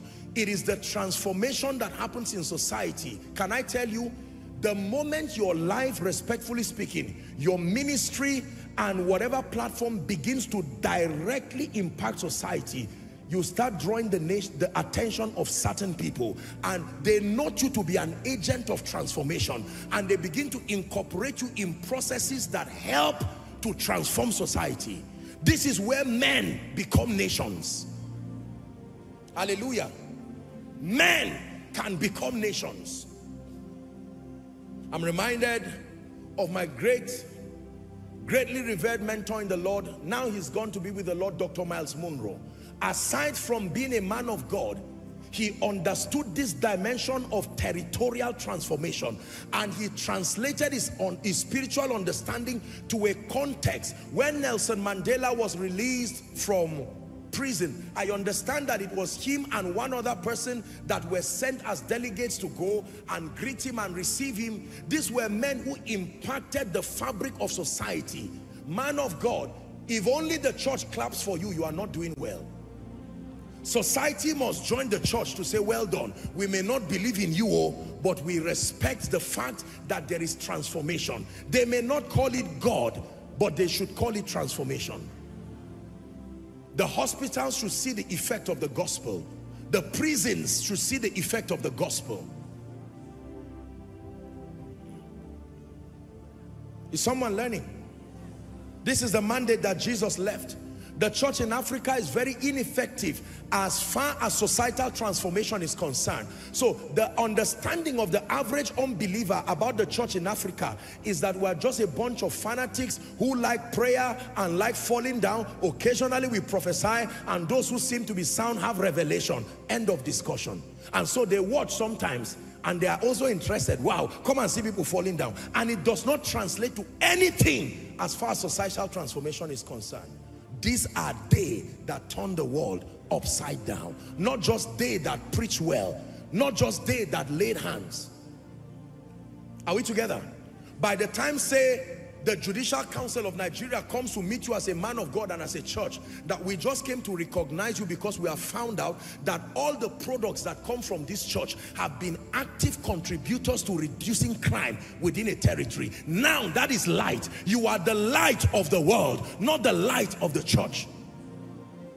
That in the prison they can know your name, and the person can say, I agree, I'm a sinner, but thank God for this person and that person, because you have added joy. I'm sure many of you were blessed and inspired by what our School of Ministry students did. You watched the video. We allowed them to place those videos, their visits to the prisons and the rest, to be able to help and see that the concept of ministry is not just preparing for pulpit. Pulpit work only accounts for about 30% of ministry. Let your light so shine before men that they may see your good deeds. They will call your light good deeds. You are the only one who knows it is light. As far as they are concerned, it is good deeds they will call it. But albeit, the Bible says, they will glorify your Father who is in heaven. Hallelujah. Is someone learning? Territorial transformation. The first area of territorial transformation, I said, is impact on the moral fabric of society. What is the second area? Impact on the quality of lives of the people within that territory. Oh, this is important. That if it is the gospel, ladies and gentlemen, it must impact on the quality of lives of the people. In John chapter 10 and verse 10, Jesus said, the thief cometh not but for to steal, to kill and to destroy. Please let me have your attention. It says, I am come that ye might have life, and that they might have it more abundantly. Is that in your Bible? Matthew chapter 14, please. Give us from verse 16. Matthew 14. Give us from verse 16. Jesus said unto them, they need not to depart. This is Jesus. He finished preaching in a crusade, and now he saw several people. But because he was a portrait of the holistic gospel, he paid attention to their needs and their well-being. He said they need not depart. Give them to eat. 17. How can such a preacher and a miracle worker, the embodiment of the gospel, the reason for the gospel, the means of attaining the life of God himself, he showed us that the gospel does not just end in the spiritual health of the believer, that God is concerned about the quality of the well-being of believers. This is the balanced gospel. The gospel that just influences your spirit man alone and does not care about the overall quality of your life, there is a problem with that kind of gospel. Let me finish this scripture. Please leave it for us. Next verse. It says, bring them hither to me. 5 loaves now and 2 fish. The Bible says, verse 19, that he commanded the multitudes to sit down on the grass. He took the 5 loaves, 2 fish, looking up to heaven. He blessed and brake and gave it to his disciples. Who were those who shared the welfare? Disciples. The same people he was training to be men of God. That means a man of God has a dimension of him, if properly mentored, that must serve and care for people, even at their physical needs, to see to it that their lives become qualitative while they know God and serve God, is a balanced view of the gospel. There are people who have erroneously taught that the gospel does not have a place in the overall well-being of people. I disagree. Jesus has demonstrated from scripture the gospel captures the tripartite nature of man: spirit, soul, body. The quality of your life should be improved because you are a child of God. Now, it is true that the ultimate pursuit of the believer is not for things, and unfortunately the gospel of materialism has had its fair share of destruction in the body of Christ. Thank God for the transformations that are ongoing. But the truth still remains that the gospel that does not affect the quality of living of a people, there is something incomplete with that message. Jesus said, I am come that ye may have life, and to have it more abundantly. When Jesus saw hungry people, he contributed to making their lives better. Jesus taught on finances. Is that not in your Bible? Jesus taught on demons. Jesus taught on himself. Jesus taught on the Father. The gospel, being holistic, must capture every dimension of men's lives. It must have an impact on the quality of the lives of the people within a territory. Nobody should sit down under a preacher listening to the gospel, being mentored and discipled, and then eventually cannot take care of his wife or children, lives a poor and a miserable life, not connected to purpose, not finding meaning for his life. There is something wrong with that kind of mentorship. When God comes, he elevates everything about your life, and that includes the quality of your living. You believe that? Shout amen. I was not like this when I started with God. I have never been motivated by money or motivated by natural things. But I'll be lying today to say God has not blessed me while I preach the gospel. And it will be wicked of me if I have benefited holistically from preaching the gospel. I must extend the same to everybody. Am I right on that? When I started preaching the gospel, there were privileges I did not have. The quality of my life today, as a result of being a laborer, in as much as my passion has not changed, it has only gone from glory to glory. God, in communicating that gospel, makes sure that your life also benefits from it. Why then will I teach you and focus just on your spiritual life and ignore other aspects of your life? It took me driving a car to come to church here. Is that true? That means while the focus is not on you buying a car and buying a house, eventually, as you serve his purposes and love him, his benevolence extends that far to reach to the nitty-gritty. Did the Bible not say even the hair on your hair is numbered? He knows my name. He knows my every thought. He sees each tear that falls, and he hears me when I call. Listen to me. It is true that you can prosper, as we call prosperity, material prosperity, without Jesus. But there is something Jesus brings to a life that only him can give you that kind of prosperity. Ladies and gentlemen, the gospel is not limited to knowing Jesus alone. The gospel also includes enjoying the benefits that comes from knowing the Lord. Let me show you one scripture. It says, bless the Lord, O my soul. That should be Psalm 103. Please give it to us. There are 5 benefits that the Lord brings to men. Bless the Lord, O my soul, and all that is within me. Please listen and learn. Bless his holy name. Verse 2. Bless the Lord, O my soul, and forget not whose benefits? Everybody say all his benefits. One more time, say all his benefits. There are benefits that God gives people by reason of knowing him, loving him, serving him, living for him. That is never the motivation for loving him, but these are consolations that come with loving him. Are you ready? 5 of them, never forget. Verse 3. Number 1, who forgiveth all thine iniquities. The salvation of your soul, receiving eternal redemption through his blood, the chiefest of all benefits, but not the only one. Benefit number 2, who healed all thy diseases. Is that in your Bible? Benefit number 3, who redeemed thy life from destruction, deliverance and preservation. Benefit number 4, who crowned thee with loving kindness and tender mercies. Honor is a benefit. And then finally, read this one if you are a Christian. Ready? 1 to read. Who satisfy? Stop. What part of your body does he satisfy? Who satisfieth thy mouth with good things, so that on account of the efficiency of your life, your youth is renewed like that of an eagle. This one, that renewal of your life, is directly tied to what enters your mouth. If nothing enters your mouth, something will happen to your youth and something will happen to your vitality. The quality of your life is also incorporated in the gospel. Please find a way of believing this.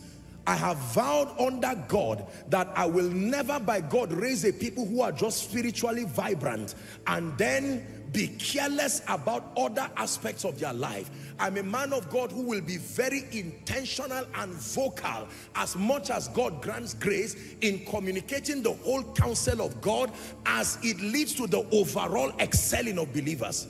We should never have workers, for instance, in Koinonia, who are having their children not go to school, and it does not matter. All you are doing is being a good worker. That will be hypocrisy. When their lives are improved, listen, do you know the church as an institution, the church as a corporate institution, there is no nation I know, maybe aside from the Vatican, there is no nation as a church of believers that is an institution on its own from a governmental standpoint.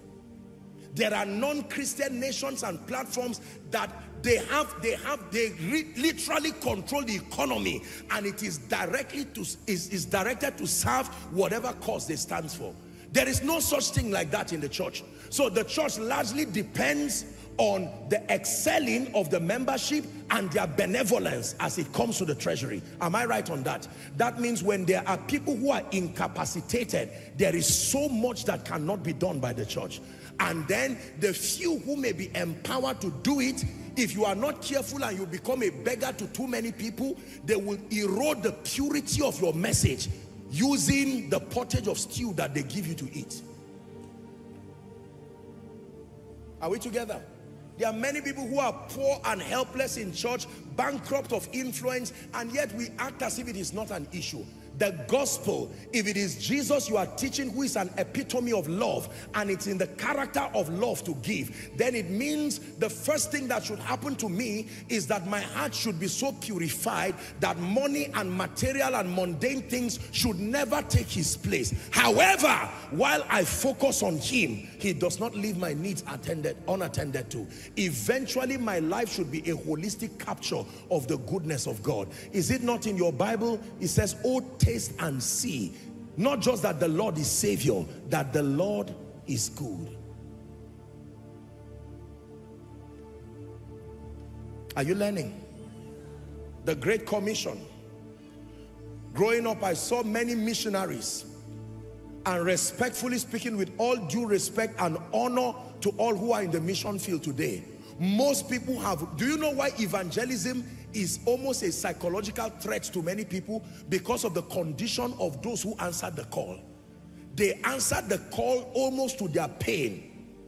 Right now, you go and meet a young lady somewhere and say, I want to marry you, I want to go and see your parents. And let me tell you, God has called me to go to the vineyard. As soon as we marry, we're on our way to Iraq and the rest. And the father looks at you and says, so this is how you plan to reward me for laboring on my child. It doesn't mean that they don't love Jesus. That the gospel, we have brought a context of the gospel that seems to be unattentive to the quality of the lives of people. Now, when your pursuit becomes ultimately an all materialism, I'm coming to Jesus because of a car, a house. I'm coming to Jesus because of a husband, a wife, because of promotion. Now something is wrong, because your priority has been misplaced. While it is true that he does all of that, he wants your heart to love him, to serve him, to be lifted above every other god. The god of materialism, the god of gold. Are we together now? Yes. This is what needs to be balanced. The overall quality of the lives of God's people. Now please listen.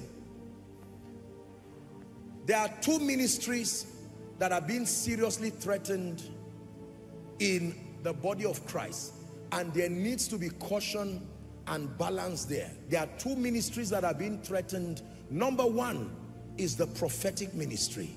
Number two is the ministry that has to do with transformation and empowerment, even financial empowerment. We must be careful. In attempting to purify the body of Christ, there are two ministries we are fighting, and we are going to regret it, because these two ministries are the ministry that played the greatest role in bringing the gospel. The ministry of the prophetic was why the gospel worked, and the ministry of kingdom financing. Are we together now? I'm just digressing to place. There are many believers today who, because of the imbalances around the prophetic, unfortunately, which we have identified and we know that God is working on across Nigeria, across Africa, there have been many issues here and there. There are two major issues with the prophetic that is now being corrected. Number one is the absence of genuine consecration. So over the years, there's been a lot of carelessness and lasciviousness around the prophetic, simply because of the abundance and the charismatism around the gift. I'm just teaching you this for your knowledge. Number two has been the purity and the word compliancy of the practices. Many of the practices around the prophetic circles are largely extra-biblical. And there's no time. One day I hope I'll have the time to teach you on the prophetic and the apostolic ministry. The very nature of the prophetic ministry is controversial. All the controversial manifestations of Jesus in the Bible was when he switched prophetic. Are we together? So there is already a natural propensity of being in a place of where you can provide error and confusion. That is the reason why a true prophet must balance it by being sound in scripture. This has been the greatest mistake of the prophetic over the years. Absence of consecration, carelessness around the altar, and then number two, principles and practices that in many regards are very disdaining and completely antichrist. But that does not mean the prophetic as a ministry should be thrown away just because we are trying to purify it.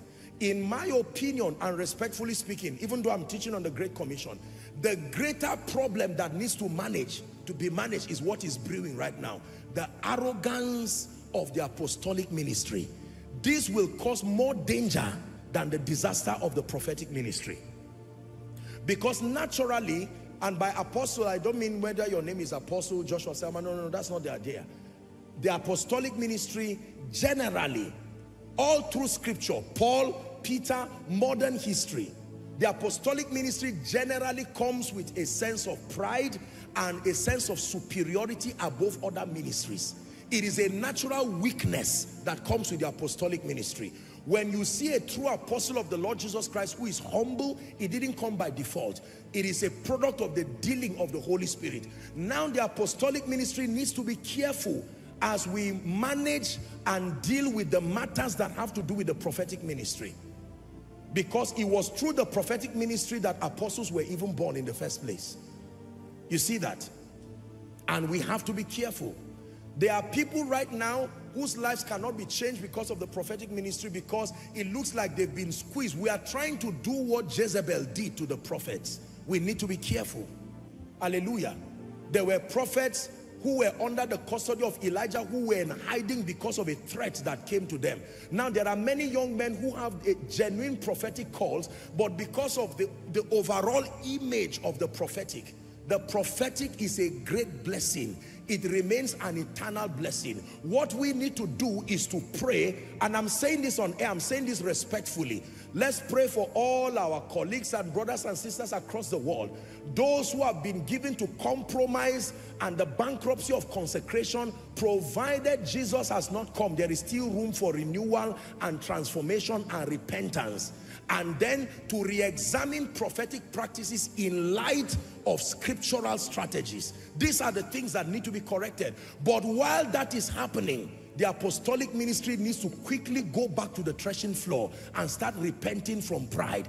Because when we are done dealing with the prophetic ministry, we'll find out that the pride and the imbalances, false teaching is worse than false prophecy. You see, I can prophesy to you falsely and you can know the truth in one moment. But when I build you around an error, I have carved you on stone. It will take God. Are we together now? It's not easy to transfer false prophecy, but you can transfer imbalance. You can transfer false teaching. So there is a bigger problem across the Nigerian and African soil, and that is there has to be a restoration of doctrine. Step one is to admit that the best of us does not know everything, and then to know that God has only committed dimensions to us. We are mandated by God to be effective within the dimension given to us, while appreciating the other supplies in the body, which includes the prophetic ministry. And then to be on our knees praying for the overall health of the church. An attack on the prophetic is an attack on the church. An attack on the apostolic is an attack on the church.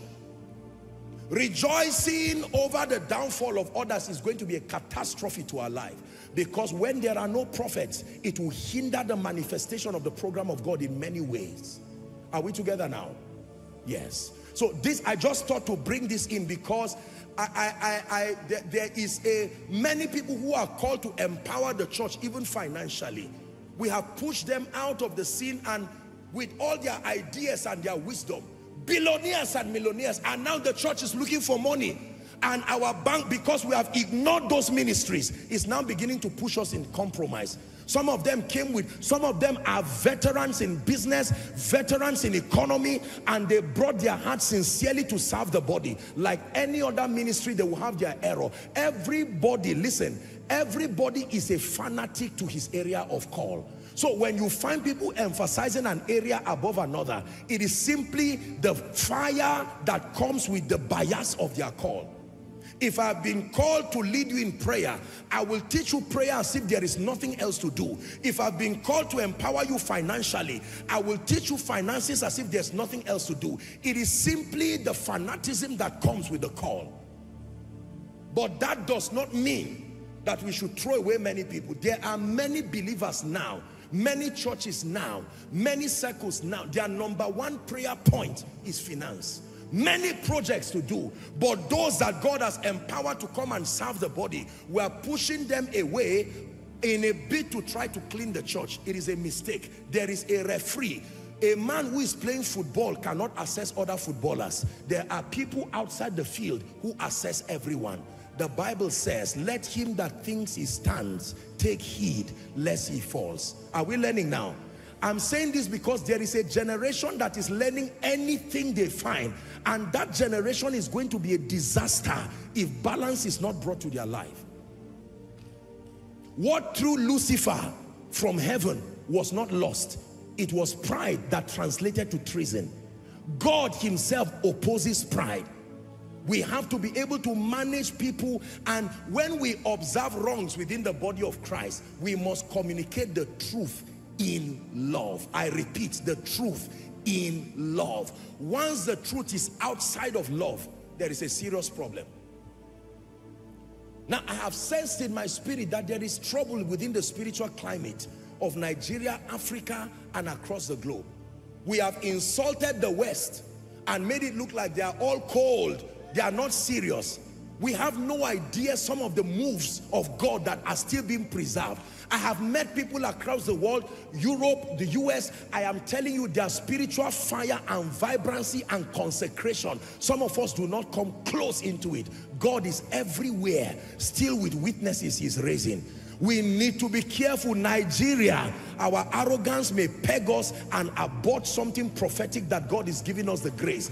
Just because in this season, God has put the lamp on Nigeria, we must not make the mistakes that has happened in the history of the Nigerian church.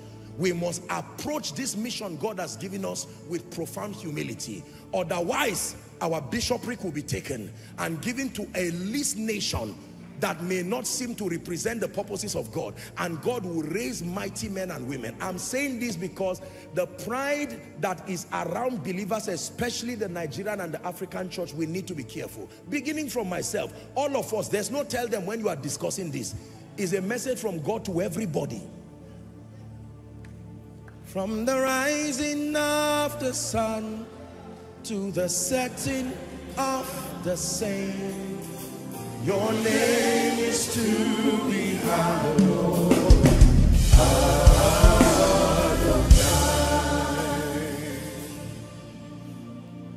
As anointed as we are, when we are sick and we pray and nothing happens, we run to the hospital.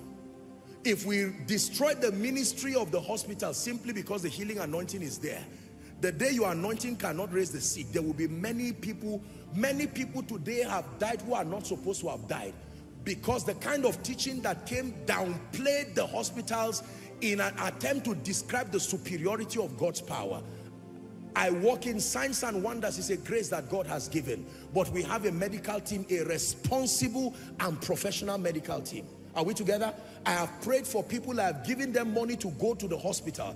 I have gone to hospitals to visit people myself and to pray for them there. And I don't do it with any sense of shame or whatever it is. If we don't repent from some of these falsehood, life will be disgracing us one by one because of the imbalances that come from us. The earlier we admit this, the better for us, because the days that are coming will expose our limitations in ways that will bring shame to us. A man of God is called to teach truth as revealed to him by God, whilst respecting other supplies that are within the body. I emphasize again, the prophetic deserves an eternal honor.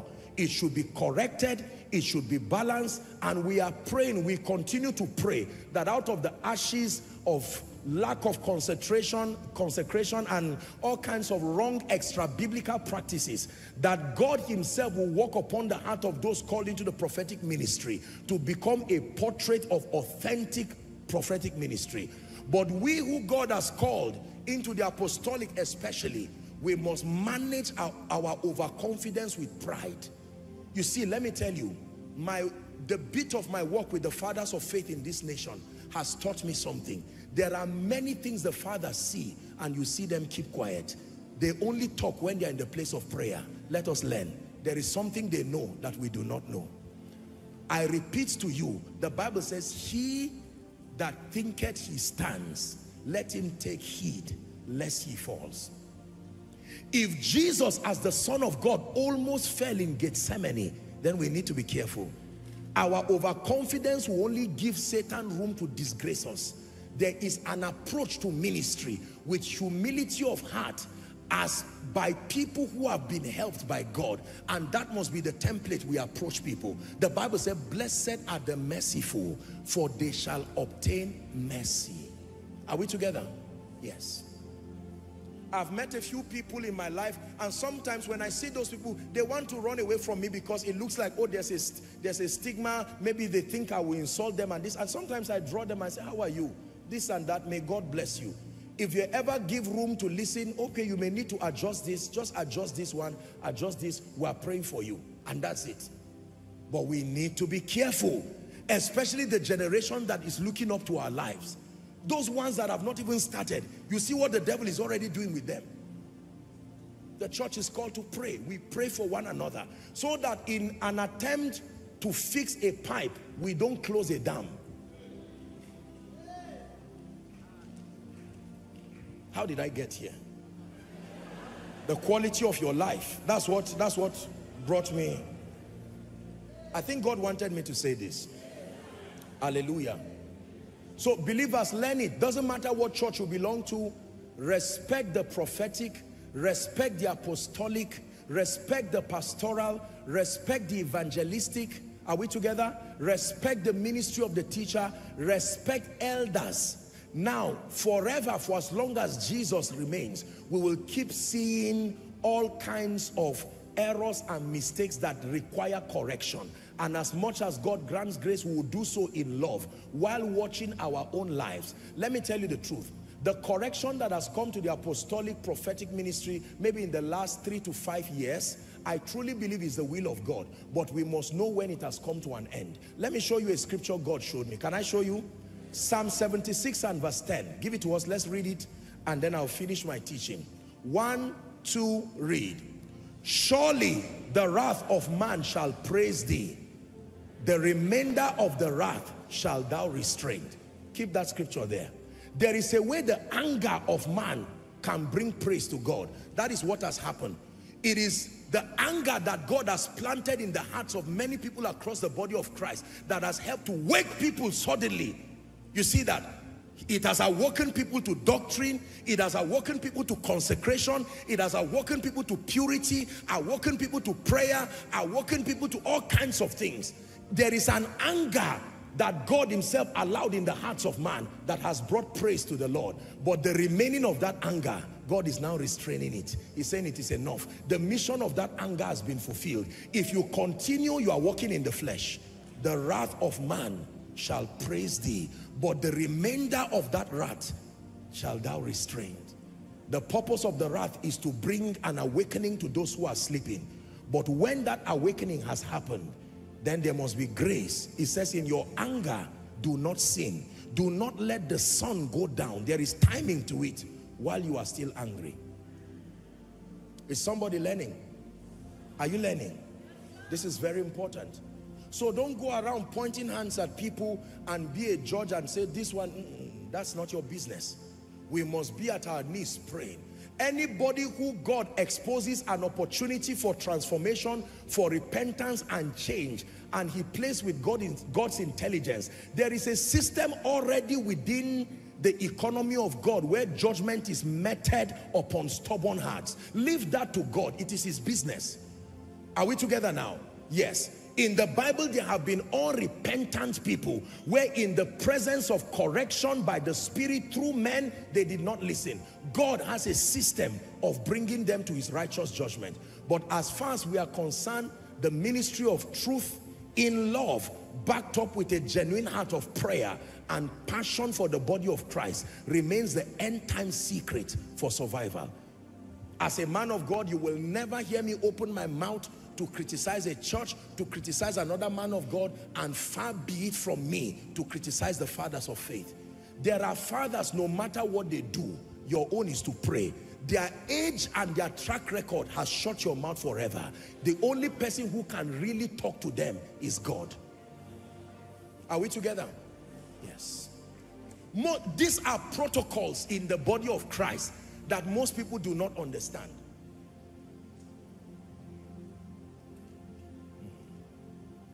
For this cause many are weak. For this cause many are sick. For this cause many do sleep. But to wrap up my message, I was talking about the gospel impacting the quality of your life. How many of you truly want to know God with all your heart? How many of you truly want to be transformed? How many of you want to be able to take care of your families and children truly without thinking twice? How many of you want to be able to give to the program of God without thinking twice? How many of you want to live purposeful lives? That is what the gospel was designed to do. So in receiving the gospel, do not reject the welfare package that comes with the gospel. God wants to attend to your needs. And once you have your priorities in place, do not reject it. Hallelujah. There is food on my table at home. That's why I can shout and preach. Even if I fast, I can shout because I love God, but with a consolation that there is something on my table. I want to make sure your table also has something there.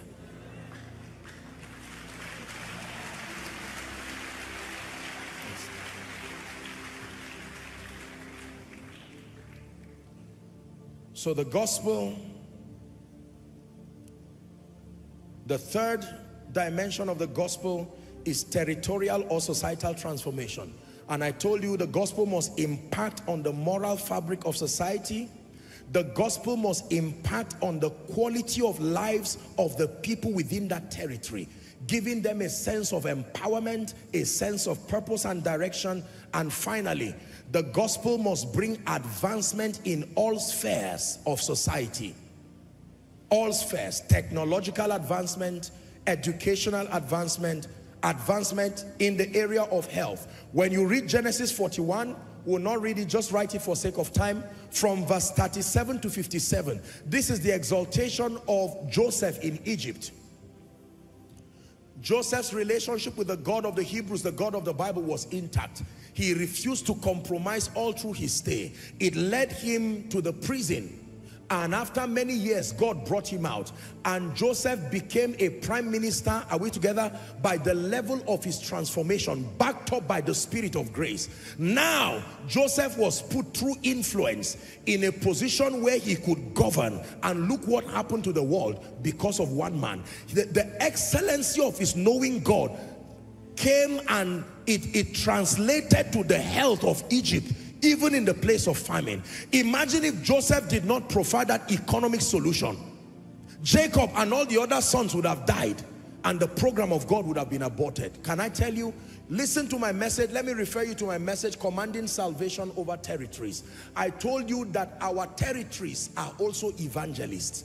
There is a message only your territory can speak, and there is an audience that has been designed to listen to it. Results speak, territories speak. You can command salvation like it happens to an individual. Salvation can happen over territories. You read the stories of the move of God across islands like the Fiji Island, the wealth revival, and you find out that going hand in glove with the move of God were advancements in education, advancements in healthcare. I believe in the gospel that permeates the tripartite nature of man and then extends to society. Thank God today for the Christian schools that we have across this nation and the world that preserve morality. Are we together?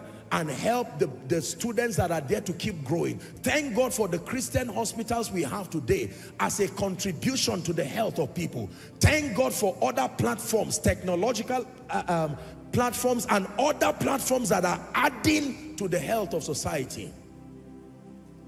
We have received the blessings of others. The world is waiting for your own. We're able to preach the gospel today to thousands of others across the globe because somebody allowed his creativity to be a tool for the gospel. Hallelujah.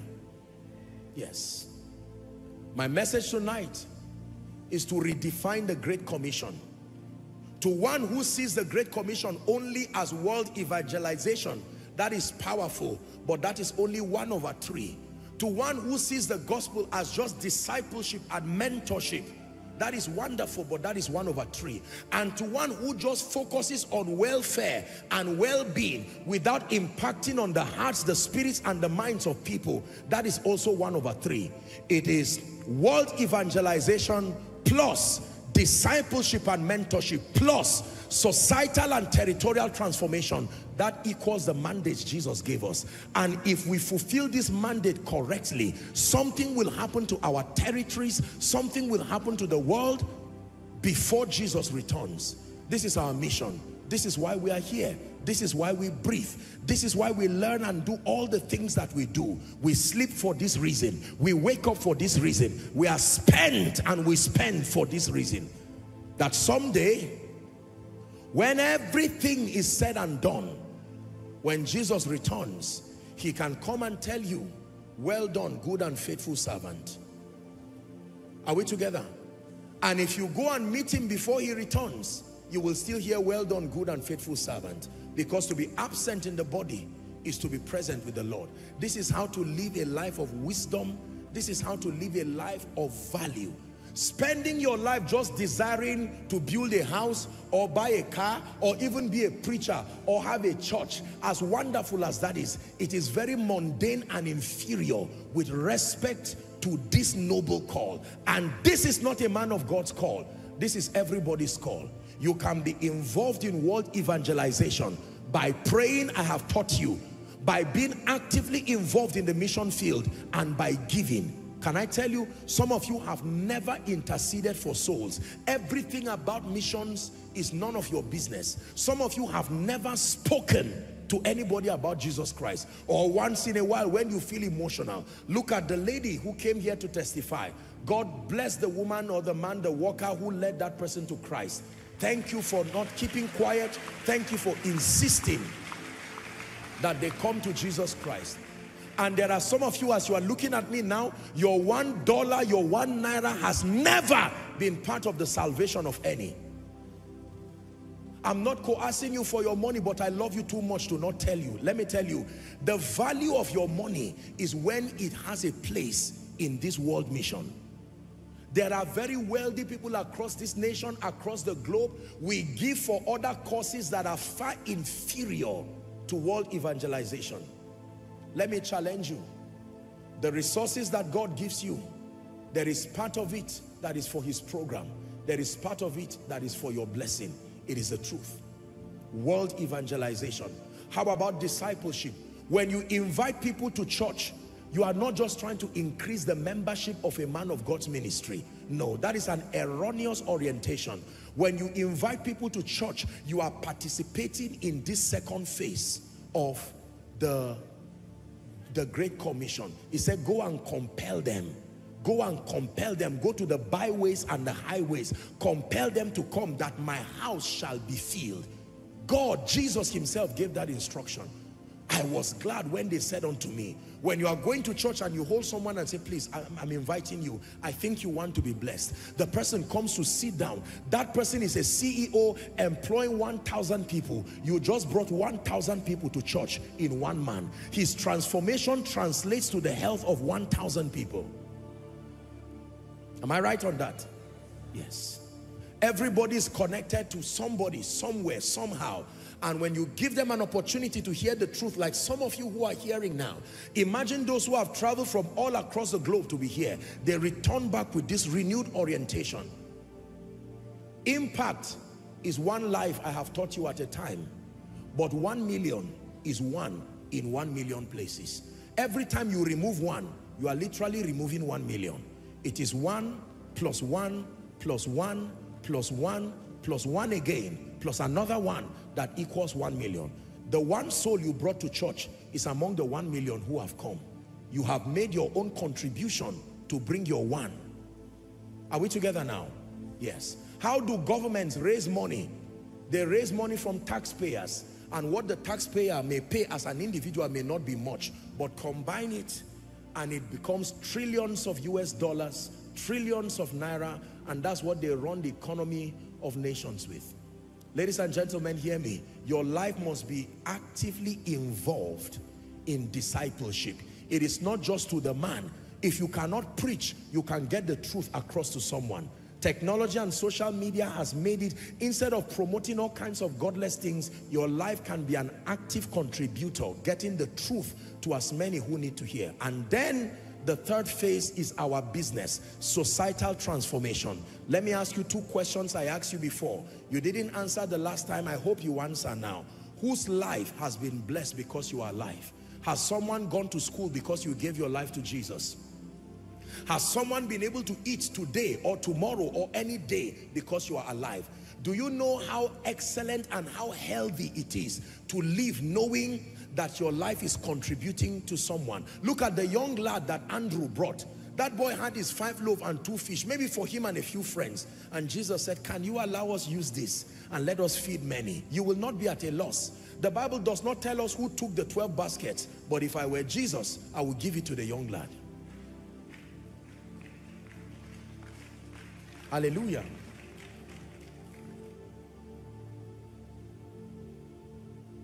When it's all been said and done, there is just one thing that matters. Did I do my best to live for truth? Did I live my life for you? When it's all been said and done, all my treasures will mean nothing. Only what I've done for love's reward will stand the test of time. Lord, your mercy is so great that you look beyond our weakness and find precious jewel in married clay, turning sinners into saints. And I will always sing your praise here on earth and ever after. For you've told me heaven's my true home. When it's all been said and done, you're my life when life is done. The day I was told Miles Monroe had gone to be with the Lord, I was in Warri for a meeting, and when they called me and said this man just had a plane crash, at first I said, God, why? But then I remembered that it is not the amount of time we live that matters, but to the degree to which our lives are spent in making this happen. The day I heard that the great patriarch of faith, Billy Graham, had gone to be with the Lord, I said, this is one of the few men on earth who finished his assignment and stood back and was waiting. He literally had finished. He spent his life going from pillar to post. The day I heard that Reinhard Bonnke had left, I thank God for the privilege to have been in his crusades. And I said, this man gave his life. He said, Africa shall be saved. We are products of his prophecy today. Not too long ago, I heard that Pat Robinson, the founder of CBN, 700 Club, who had inspired so many people, in his late 90s, just a little step to be 100, he passed on to be with the Lord. You see, they are going. There is a generational shift happening. But while many of us are just admiring and boiling and waiting, we have insulted the fathers, and some of them have said, you've insulted us, we are going. Now, we are moving step by step, getting to that stage. If we do not understand what the Great Commission is, the day that the light of the nations come upon us, let it not be that we will mislead a generation, and then the ones we raise come and begin to correct us too. And that correction will be harsh, because they will say, you spoke about those who went before you. You did not show mercy. Now look at it, you are messing up. My mission as a man of God is not to do everything. I've not been called to do everything. I do not know everything. But mine is to spend my life serving you, serving Jesus, serving the nations, serving my generation with all that I have in life and in death. Serving him sincerely, making our own contribution. This is all. I don't preach the gospel because I'm a preacher. I preach the gospel because I'm a child of God. Are we together now? So, the one who is saying, I am waiting until the day I'm ordained a pastor, you're already a hypocrite from beginning. Everyone should leave this service today with a renewed passion for souls. You may not have the privilege to do one-on-one evangelism, but can you take one day in a week to pray for souls? One day in a week to pray for those in the mission fields? What of some of you who can give? You find a ministry that is involved in soul winning and the transformation of people. That is where your seeds should go. How about participating in seeing that people are saved? A few minutes from now, I'm going to be making an altar call. And I know that there are many tonight. Whilst you are listening, there are many who will come here. You don't know the joy in my heart when I see people leave their seats and come to stand here. It does not just show that a preacher is anointed. It shows that Jesus is winning. That he's winning in Nigeria. He's winning in America. He's winning in UK, in US, everywhere. This is why we do the things that we're doing. Hallelujah. And so believers, hear me.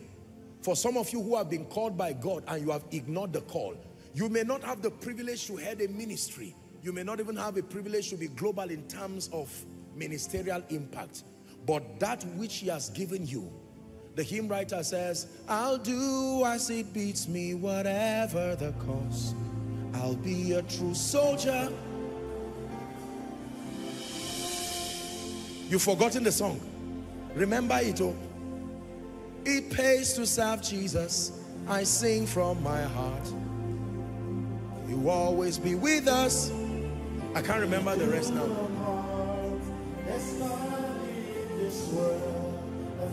Do you know, hold on. Do you know years ago, people would sing these songs and cry. They really believed it and they meant it. I love him far better. I'll serve you more truly than ever before. I'll do as it beats me, whatever the cost. I'll be a true soldier. I'll die at my post. I'll be here serving you all of the days of my life. I'll be here serving you all of the days of my life. Lord, I'll be here worshiping all of the days of my life. I'll be here worshiping all of the days of my life. We're wrapping up. Go back and listen to this message. Redefining the Great Commission. Don't assume you understood everything I said. When you go back, sit down and listen. Let the Spirit of God breathe and let your destiny come out of this message. That you will see the role that God has called you to play, whether in business, whether in ministry. What you call purpose and destiny is simply the role you have to play as far as this kingdom advance, this mandate is concerned. My greatest desire is to bring joy to the heart of the Master in and through my life by serving him as best as I can, taking advantage of all the graces he's made available unto me. And this is my proposition for you tonight. Now that you know these things, may you be happy and blessed if you do them. Rise up on your feet. Please rise up on your feet. Hallelujah. We're going to pray 2 prayer points, but I just feel stirred in my heart to make the altar call. Then we'll pray the 2 prayer points. I do not need to tell you any other thing again. You've heard the message. You need Jesus. World evangelization includes you if you're yet to make it right with Jesus. And I'm talking to a dear brother, a dear sister, father, mother, colleague, relative. You may be seated in this auditorium and all the overflows following online, and Jesus is telling you it's time to make it right with me. Rededicating your life to Jesus or making that decision the first time. Wherever you are, I want you to please leave your seat and come and stand right here. As bold as you can, knowing that you're coming to Jesus. God bless you. Come. Come. Come. Koinonia, let's give them a big, big hand clap. Even so, Come, Yeshua, come.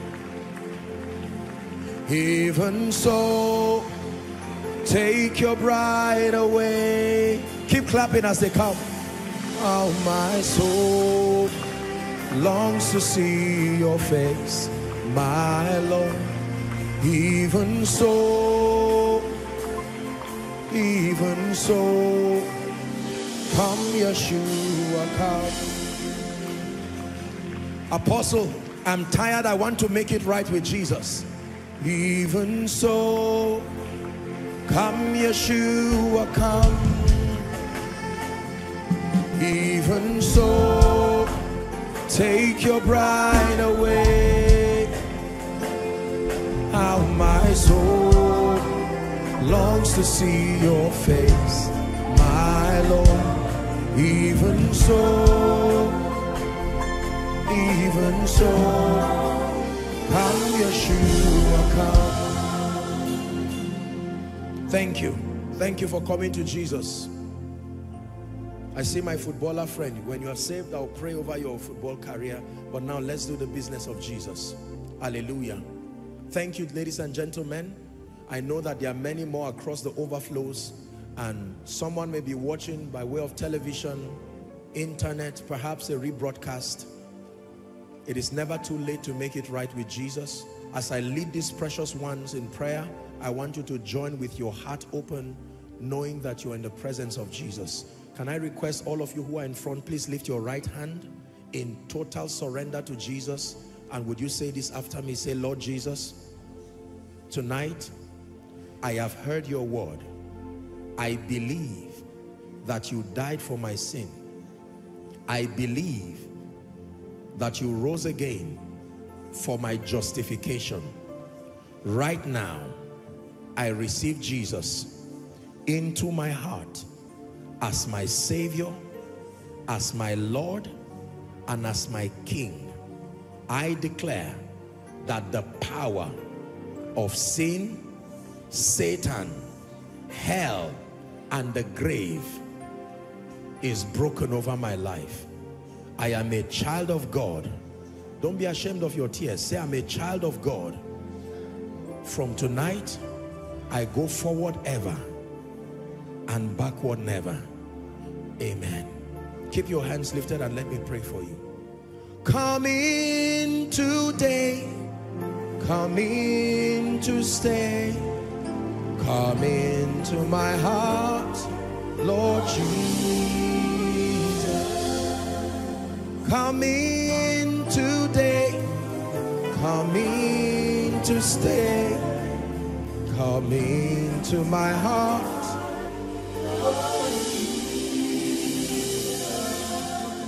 I declare over you, my dear brothers and sisters, that the power of sin, Satan, hell, and the grave is broken over your life. Based on the authority of Scripture, I declare your sins forgiven, and I declare that you begin a fresh walk today in the name of Jesus Christ. May the Lord bless you. The power to live a victorious Christian life, I release upon you right now. And I declare you go from glory to glory and from grace to grace. The past is gone. You step into a new beginning. In Jesus' mighty name we have prayed. Hallelujah. Now let me request that you please follow the counselors. There are counselors who are waving the placard. All of you together. My footballer friend, you are blessed, huh? In Jesus' name. You love Jesus, you play your football, and God will lift you in Jesus' name. Let's appreciate them as they follow the counselors. Hallelujah.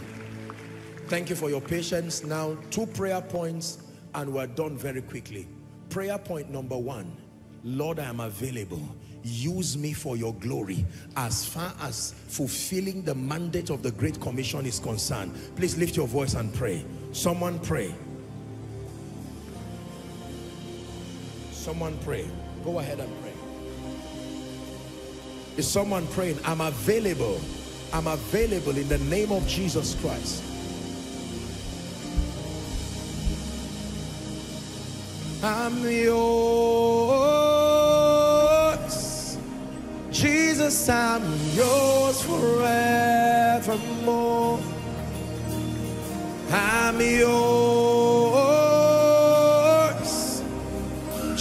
Jesus, I'm yours forever. Someone pray. It's a prayer of surrender. I'm yours. Jesus, I'm yours forevermore. One more time. I'm yours. Jesus, I'm yours forevermore.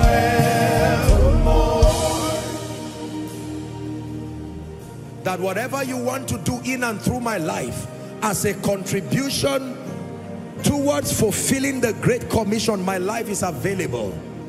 Send me, Isaiah said. Here am I, send me. He said, who shall I send and who shall go for us? God is speaking to someone. I'm yours. Jesus, I'm yours forevermore.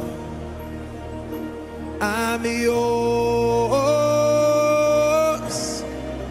Jesus, I'm yours forevermore. Pray. My life, my energy, my intellect, my qualifications, my beauty, my resources, everything towards kingdom come, everything towards global missions, everything towards discipleship, towards territorial transformation. Whoever you want to lift, Lord, you can lift through me. Whoever you want to save, Lord, you can save through me. Whatever you want to say, Lord, you can say through me. Whatever you want to start, Lord, you can start through me. And whatever you want to end, Lord, you can end through me. I'm yours. Jesus, I'm yours forevermore. I'm yours. Lord Jesus, I'm yours forevermore. Final prayer point. And I want you to please listen, then we pray and we're done for this service. Father, because I have pledged my life, every resource I need, make it available unto me. For some of you, what you need is finances to make you an effective witness. Some of you, what you need are strategic relationships. Some of you are fresh graces and mantles from heaven. Some of you is a higher level of enlightenment. Lift your voice and pray. God is able to make all grace abound towards you for the purpose of kingdom come. Is someone praying? Lift your voice. All that is required, I receive. I receive the resources, the influence, access, power, revelation, the engracing for signs and wonders, capacity to foot all kinds of kingdom bills. I obtain grace. Go ahead and pray.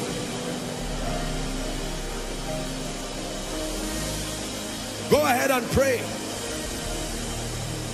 For your glory, I will do anything just to see you, to behold you as my King. For your glory, I will do anything just to see you, to behold you as my King. Wanna be where you are, gotta be where you are. Wanna be where you are, gotta be where you are. Hallelujah. Pray for the Great Commission like never before. Become an active soul winner like never before. Become an active kingdom financier like never before. Let your life contend for knowledge, first for your own growth, and then that it will give you the platform to be able to mentor and help and build others methodically and accurately. And then, by all means, may your life become a source of contribution towards territorial transformation. When it has to do with transforming territories, the mission is not just for Christians. The mission is for all of God's creation. Let someone eat because you are a Christian. Let someone go to school because you are a Christian. Let someone have an opportunity to go off the street of prostitution, of drugs, because you are a Christian. For he sends rain to the righteous and even the unrighteous. There is a dimension of godliness that must bless all and sundry without prejudice and without any biases of religion. This is the mandate Jesus gave. Let me pray for you now. Father, in the name of Jesus tonight, I pray for every precious person here, the engracing to be an effective witness, to be an active part of the Great Commission. I declare that grace rests upon you now.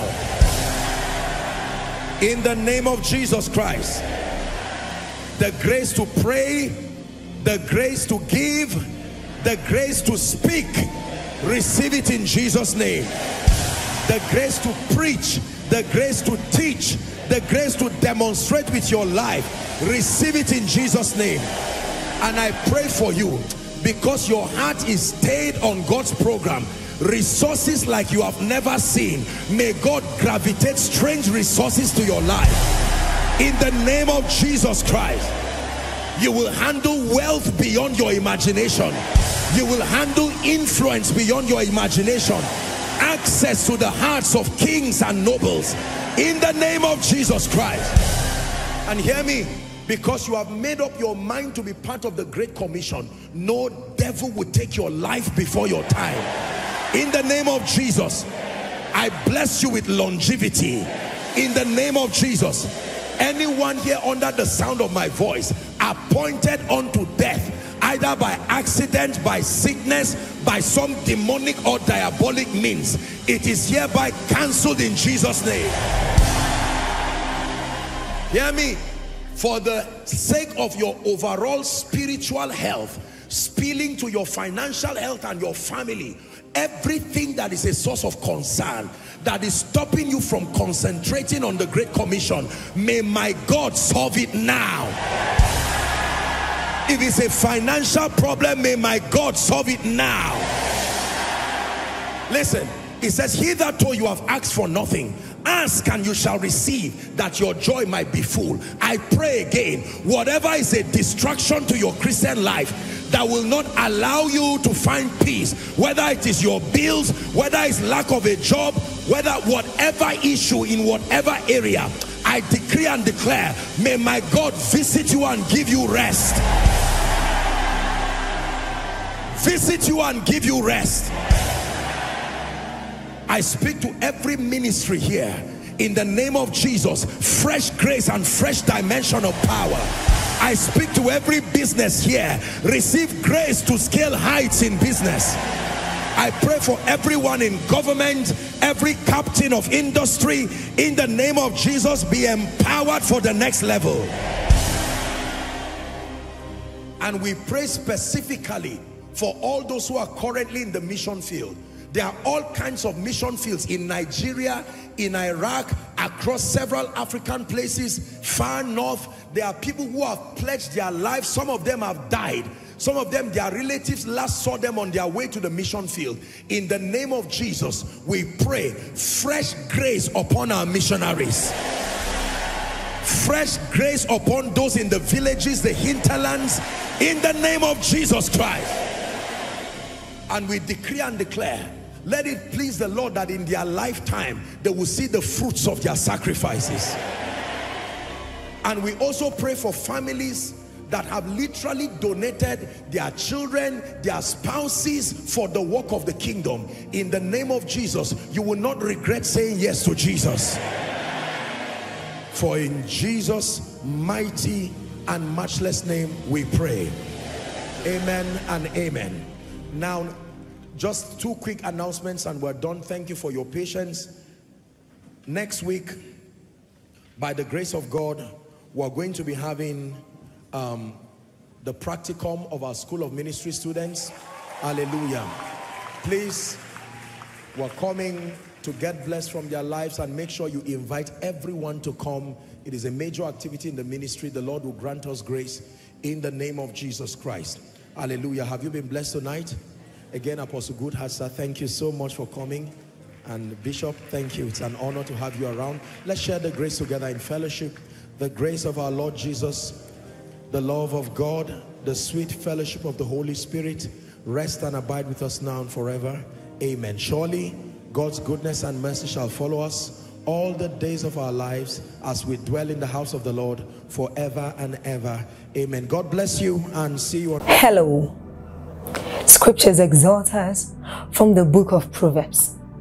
It says, my son, attend to my sayings, incline thy ears to my words, let them not depart from thy eyes, and keep them in the midst of thee. As you have listened to this message, we believe that you are going to reap the blessings thereof if you attend to these words as well. That you will keep these words in the midst of your heart. That no matter the circumstance, your eyes are going to be fixed on these words. And as you have been blessed, we will tell you to share this message. Be an evangelist by sharing to others to be blessed. And then subscribe to this channel for us, because we have loads of videos, we have loads of content that is going to make you blessed, that is going to set you on course, that is going to set you ablaze. And don't forget to like for us. Thank you.